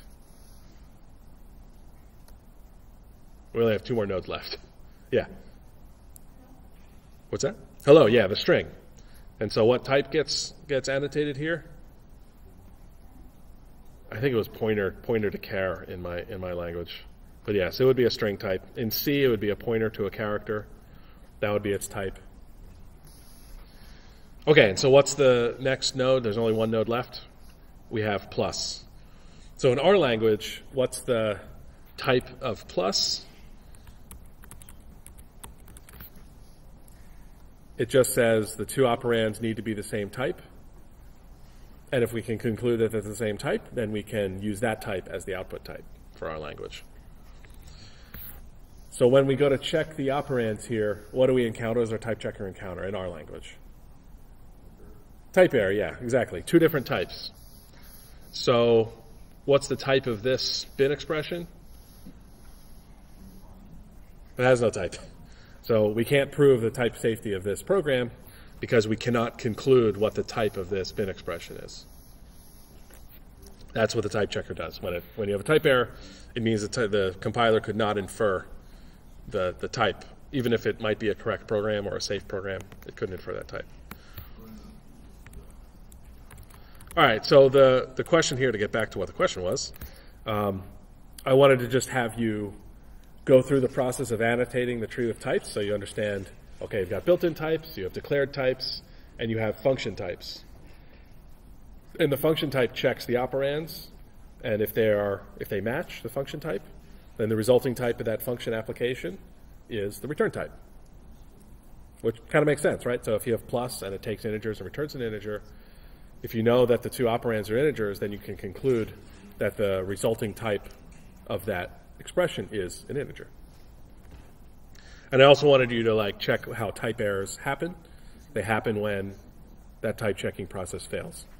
And so I said here, circle the node where the simple C type checking discovers a type error. So which node was that? Which node did it discover the type error on? You said it. Yeah, the binary expression here. So that's where we discover the type error. So I'll ask a question, similar to this on the exam, just to make sure you understand type checking and type errors. All right, and yeah, now you'll hopefully understand a little better what C does, why you get certain errors from the compiler. And if you take programming languages or do more advanced languages, you'll see how Haskell and other languages have enriched this type checking to do more fancy compile time type checking.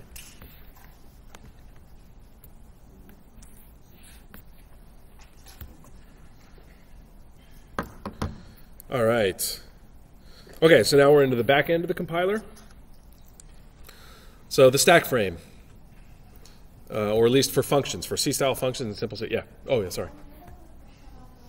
Yeah.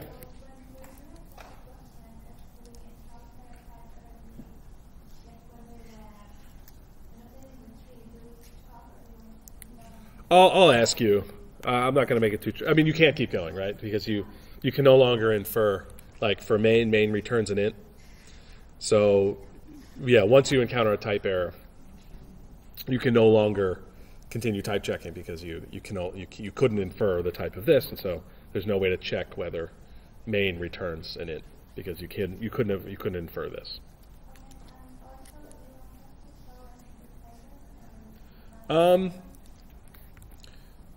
If I ask for it, yeah, it might be helpful to you to have the simple table, but you don't have to show it. You don't have to show it.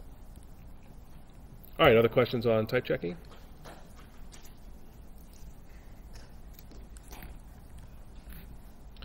All right, so let's get to the back end.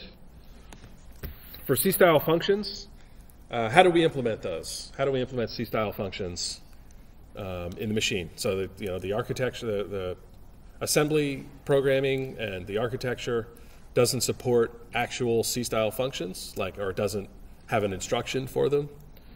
So how did we simulate these functions where you can save the local state and return to the caller? How did we simulate that? Or what was the name of the memory layout that we used? Stack frame, yeah, I think I heard it. Stack frame, exactly. And so in the stack frame, I mean, it's good to know this from memory. You don't necessarily have to know the calling convention, but just to understand your language and how languages are implemented, what pieces go into, or what goes into the stack frame in order to enable C-style functions? Yeah. Any parameters above 6 parameters. Okay, so parameters, and yeah, you don't have to worry about the calling convention. Different calling conventions do different things, but yeah, you have the parameters.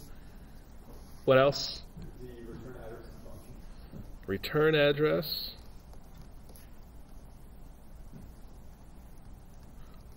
What else is in the stack frame? Yeah, go ahead. Let's give someone else. Yeah. Say again? Okay, so you have the local variables of the function. You have all the locals. What else? Anything else? Yeah. RBP. So what was RBP? Okay, it was the base pointer. What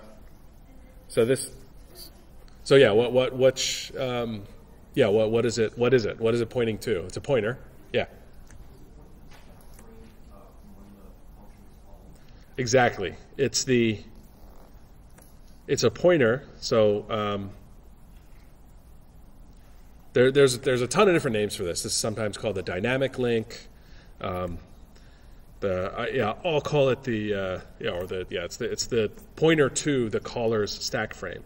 So we can just call it the old base pointer because I didn't use any of these other terms in this class. But it's just a pointer to the caller's stack frame. So the caller's stack frame is higher on the stack or lower on the stack, depending on how you view it. And so why do we need that? Why do we need that pointer? Yeah. So then we know where to return to and pass information. Oh, so returning to the return address tells us where to read. Well, it depends on what you mean by return. Oh. So there's two things you need to do in order to restore. You want to restore the old or the caller's state. So the caller was running code and it had local variables that it was updating, and so we want to restore that state. So there's two things we need to do. So one, we need to jump back to where we left off after the call. And that's what the return address is for. And so the old stack frame, what do we do? What is that for?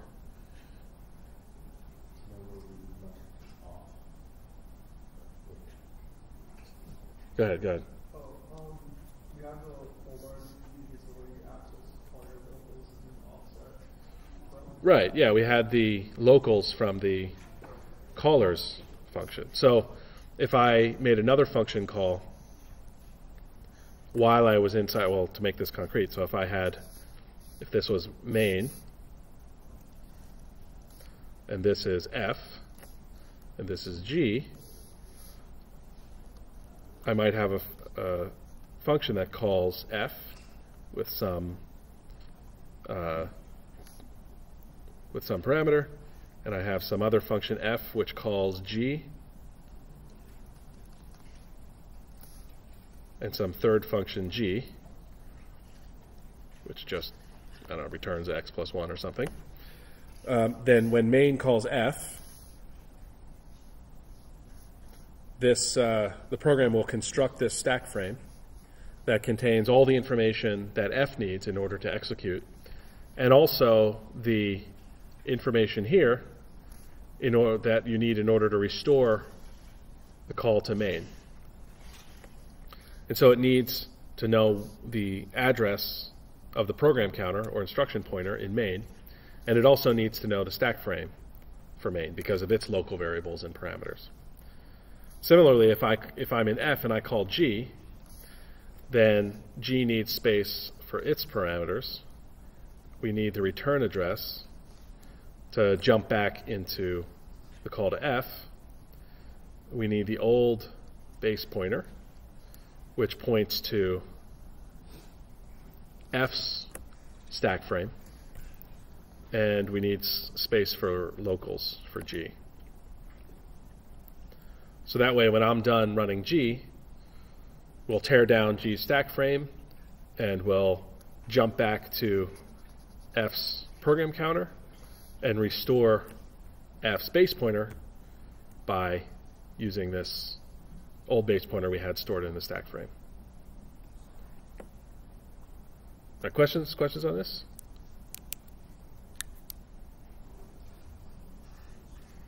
So these are the elements of a stack frame in C-like languages. Other languages may extend this, but this is kind of the basic function abstraction information that you need for a, classic kind of architecture that we have today. All right, questions on stack frames?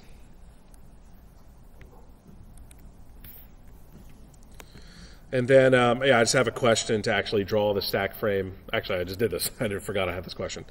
But I'll ask you to actually draw out a stack frame. And you can do this conceptually. You don't have to follow an exact convention or use whatever convention you like. You can pass parameters in the stack. You can use registers if you like. But I'll ask you to draw the stack frame at a certain point in the program. So here I said, draw the stack frame after G is called from F. And the stack frame has already been completed. And that's basically this. It's like the same thing here, where this is what the stack will look like after you have F and G called.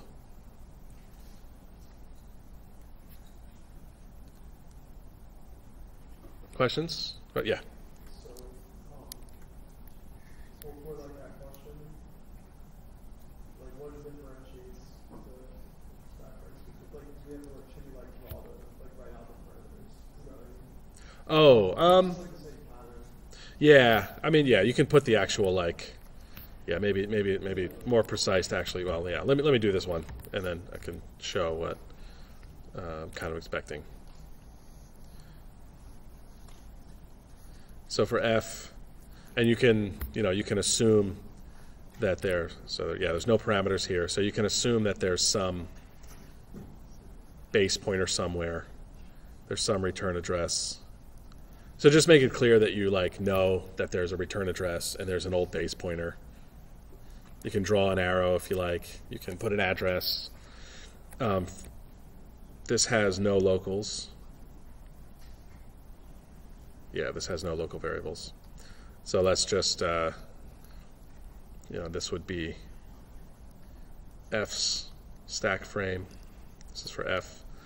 And we can put we can just push immediately right here. And you don't have to worry about like register staved stuff. So this has one parameter, X. So you can put X, or you can put the value, or you can put both. I'm not going to be too picky about how you do this. You'll need some return address, and you don't need to literally put like an address here. It would be nice if you make clear that the old base pointer points to the parent, and then we had a single local here, Y. So this would be like sufficient for answering that question. So how you actually denote it, there's a lot of flexibility. Just make it clear that you understand that there is a return address, that the old base pointer points to the old stack frame, and that there are slots for parameters and locals.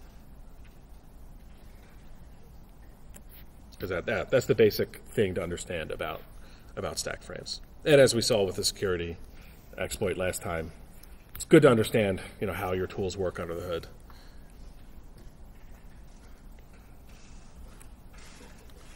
All right, other questions on stack frames?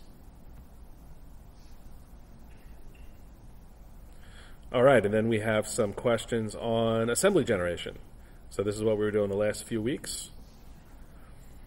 So unless I say otherwise, you're free to allocate things in memory, allocate things in registers. I really just want to test to make sure you get pointers, and also this sort of confusing distinction between the moving memory onto the stack frame, which involves pointers conceptually under the hood, and then how the language actually implements pointers. So this is all illustrated with this, both kind of illustrated with this one example here. So given this following style C code, write equivalent assembly code, x86 assembly code. And as I say, you can store variables however you like, whether it's going to be in memory or in registers. That's fine, but we have a reference here, so you're going to need an address at some point. So okay, so let's take this code and make assembly for it. And actually, I don't need to draw this.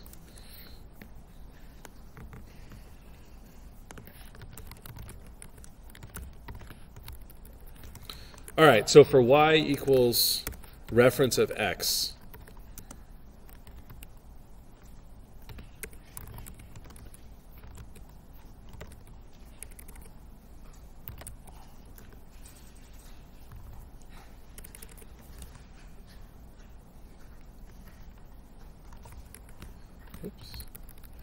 okay, so if I've got y equals x here, let's not do this. All right, if I've got y equals reference of x, what's the assembly code? Or what's one way to write assembly that would do this operation, this C-like operation? Yeah. Okay, so you're assuming x is allocated on the stack frame. So, okay, so we get the base pointer. And what do we do? The base pointer.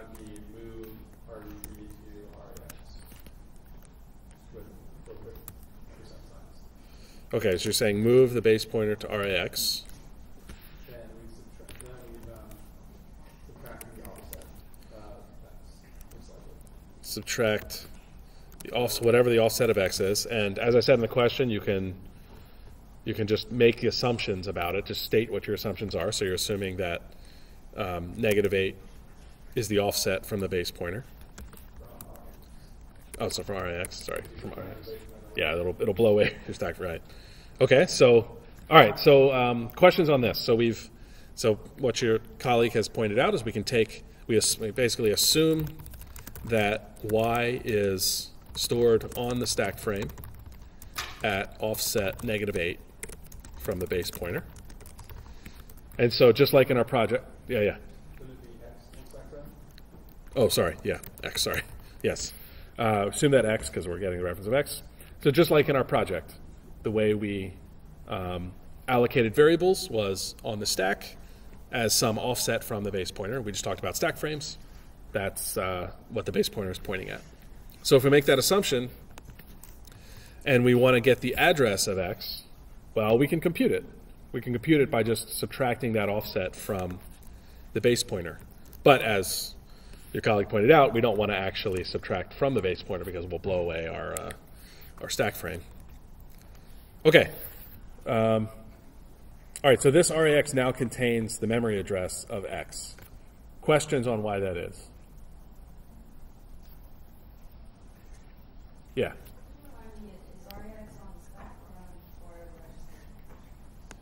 RAX is a register. RAX is a register. All the, whenever it's, yeah, the percent sign, I think in AT&T syntax is always for registers. So this is a register containing the value of RBP. The value of RBP is a memory address that points to our stack frame. Yeah. I doubt it. I don't think so. Yeah, there may be other ways to handle it. Where are you thinking of using the offset?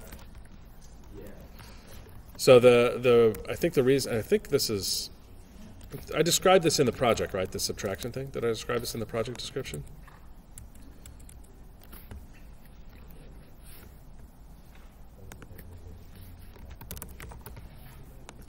Yeah, so why couldn't we do, so what do you think? We could move like this into RAX. So what's the difference? What's the difference between moving the value of RBP versus using this syntax?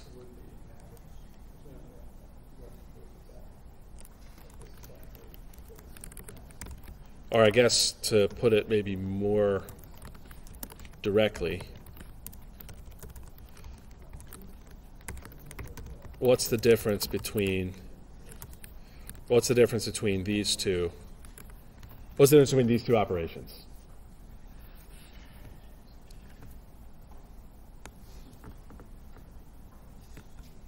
What's the difference between moving RBP versus moving this memory indirect addressing? Oh yeah. Yeah, effectively, yeah. This is the assembly way to say dereference. So if RBP has value, like 0x hex EF, then at the end of this first instruction, RAX will contain EAF. But in this next case, if RBP is hex EF and we move dereference, it'll be whatever the value at memory location EF is.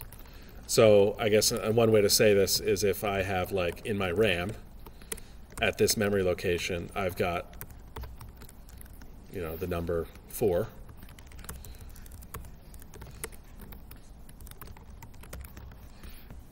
If I'm moving the value of the register, RAX is just going to be whatever the register value is. In this case, it's going to be hex EF. Doesn't matter what the memory address value is in RAM.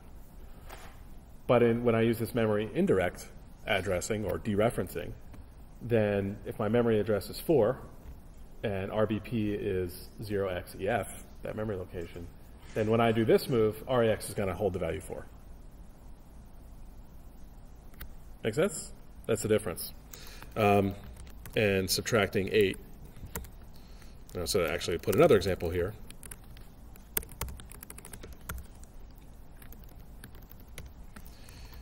If I have 2 memory locations set, if my addition is correct,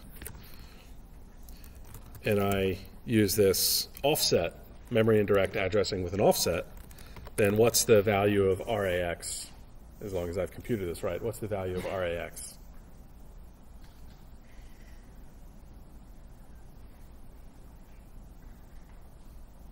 So RBP is 0xEF, and I use this memory indirect addressing with an offset. as long as my math is right, f minus 8 is 7, right? Then what's the value of RAX here? 5. I think I heard someone say 5. So it's 5 because I'm accessing this memory address. Now, I guess the next question is then if I'm trying to implement x equal if I'm trying to implement this dereference of x, and so let's do it this way. So let's say, this is allocated to x. This is my base pointer, RBP. Then how do I make it so, what instructions do I need to put in order to get the value of the address of x? How do I get the address of x? What assembly instructions do I do in order to figure out this address? So if this is the address of x, what memory instructions do I do, knowing RBP and knowing that this is an offset of -8, what assembly instructions will I need to write in order to make RAX have the address of x? Yeah, exactly. It's exactly what we went through. You get the value of RBP into RAX. So after this instruction, RAX is going to be 0xEF, and then, so this is probably a little hard to look at. Let me put some comments here. And then when I do the subtraction from RAX, now we get the value we wanted. We get the value that represents address of x. Yeah.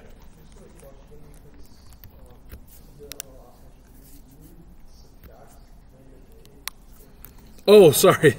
You're right. It's adding -8 or subtracting 8. Sorry about that. You're right.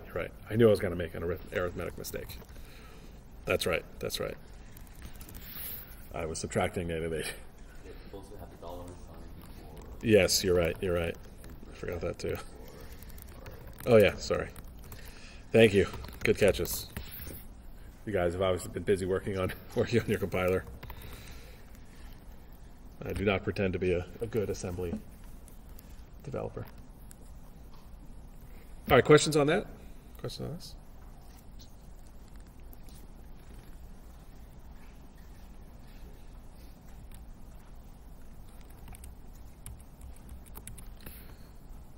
All right.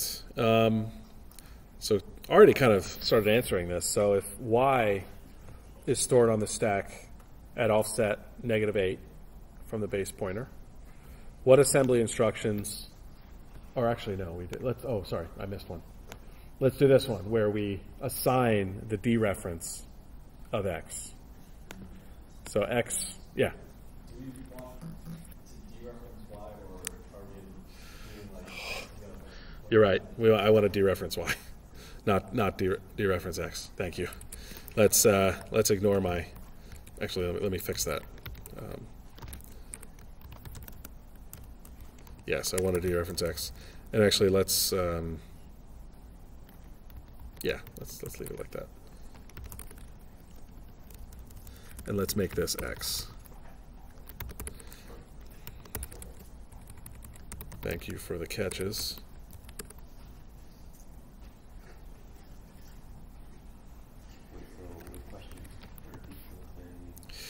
Yeah, let's get the questions. Yeah.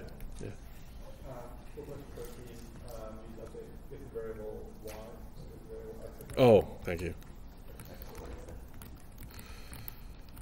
Thank you, guys.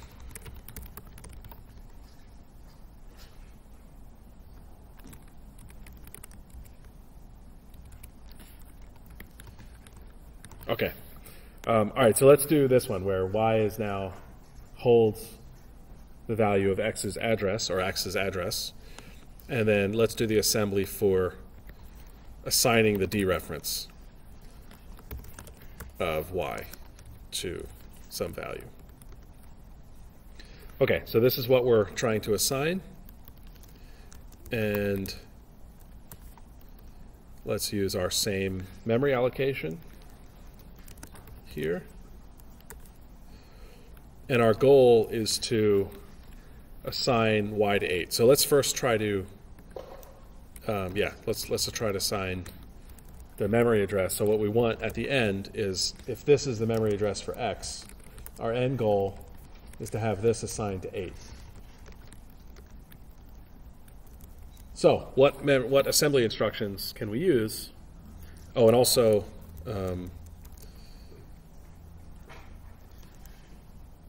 we need, let's assume we've already populated RAX with the address of x here. That's what we did in the previous instruction. So what assembly instructions do we need here in order to update the memory location that x is associated with? So questions on the setup. Questions on the setup. So this is our memory layout. We have the base pointer here. RAX is already the address of x. So how do we update the memory location that's associated with RAX? Yeah. Move, say again? 8 to parentheses RAX. That's right. So this is a store using memory indirect addressing before we used a load.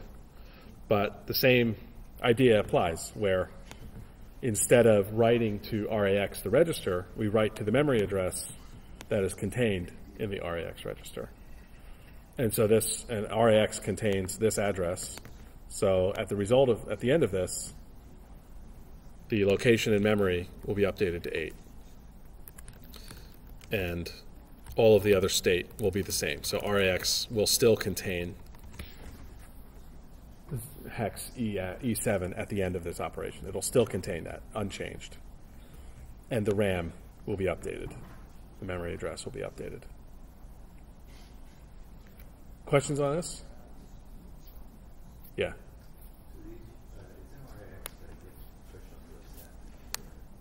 Say again?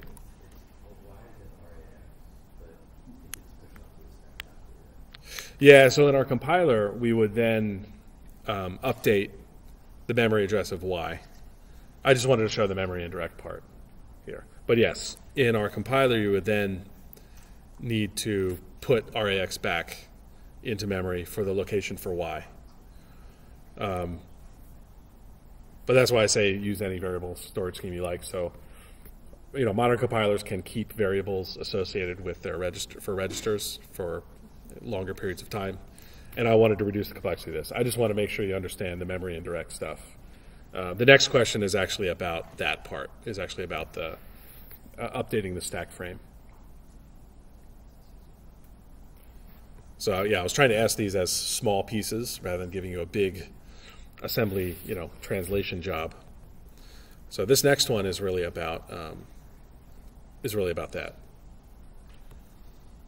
All right. Well, so questions on these different addressing modes and move operations that we used for our project. Was there another? I thought there was another question over here.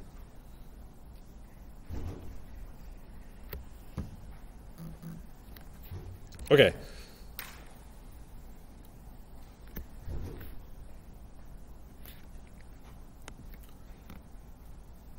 All right, so let's do, actually, we actually kind of already did this.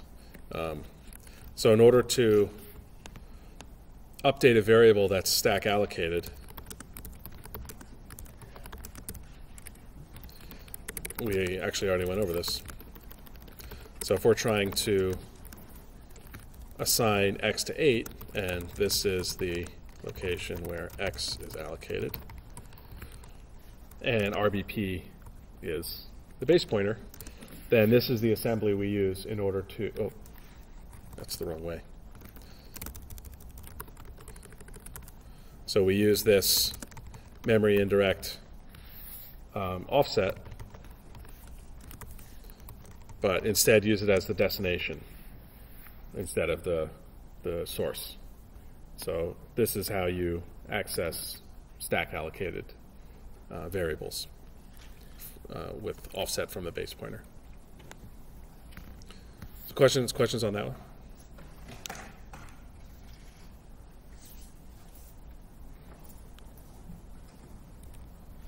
All right. Okay, so I also had the conjunction on here. Conjunction is given in lecture. So if you look at the code generation for control flow, conjunction is in the lecture notes, so you can just like look it up. And it even has the same setup as here, where you have RAX and RBX. So it's literally identical to this in the lecture notes. So questions on this? Yeah. This is 12, lecture 12, code generation control flow.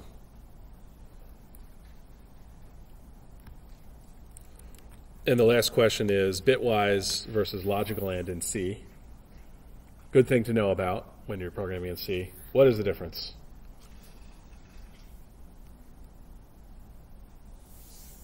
Yeah.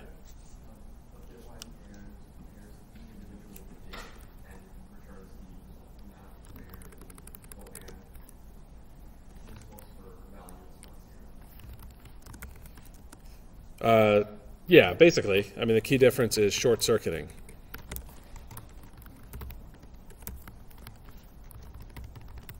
So if I'm in C and I have this as my condition,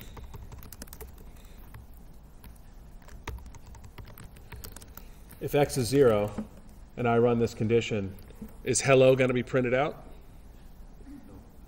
No, it won't be printed out because of short circuiting. Oh, I already have a program here. So let me make sure I'm not lying.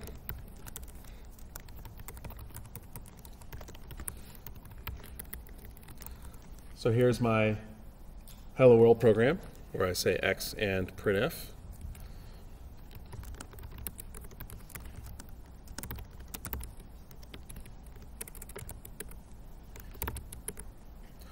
So no print statement. Can you see that? Oh, you can't see that.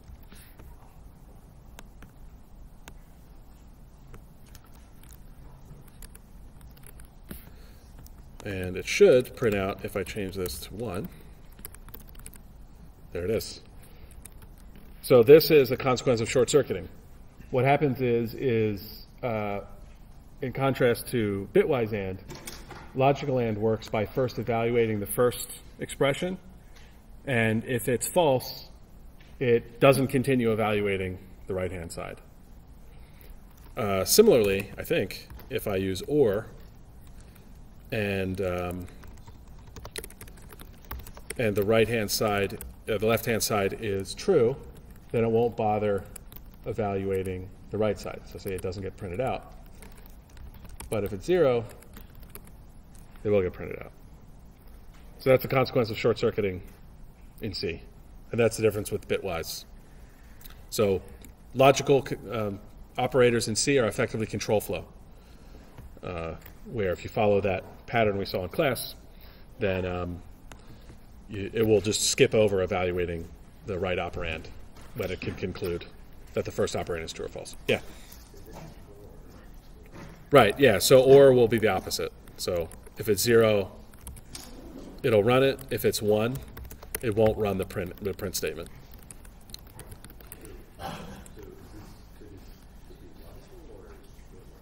This is logical. So double symbol is logical. Single is bitwise.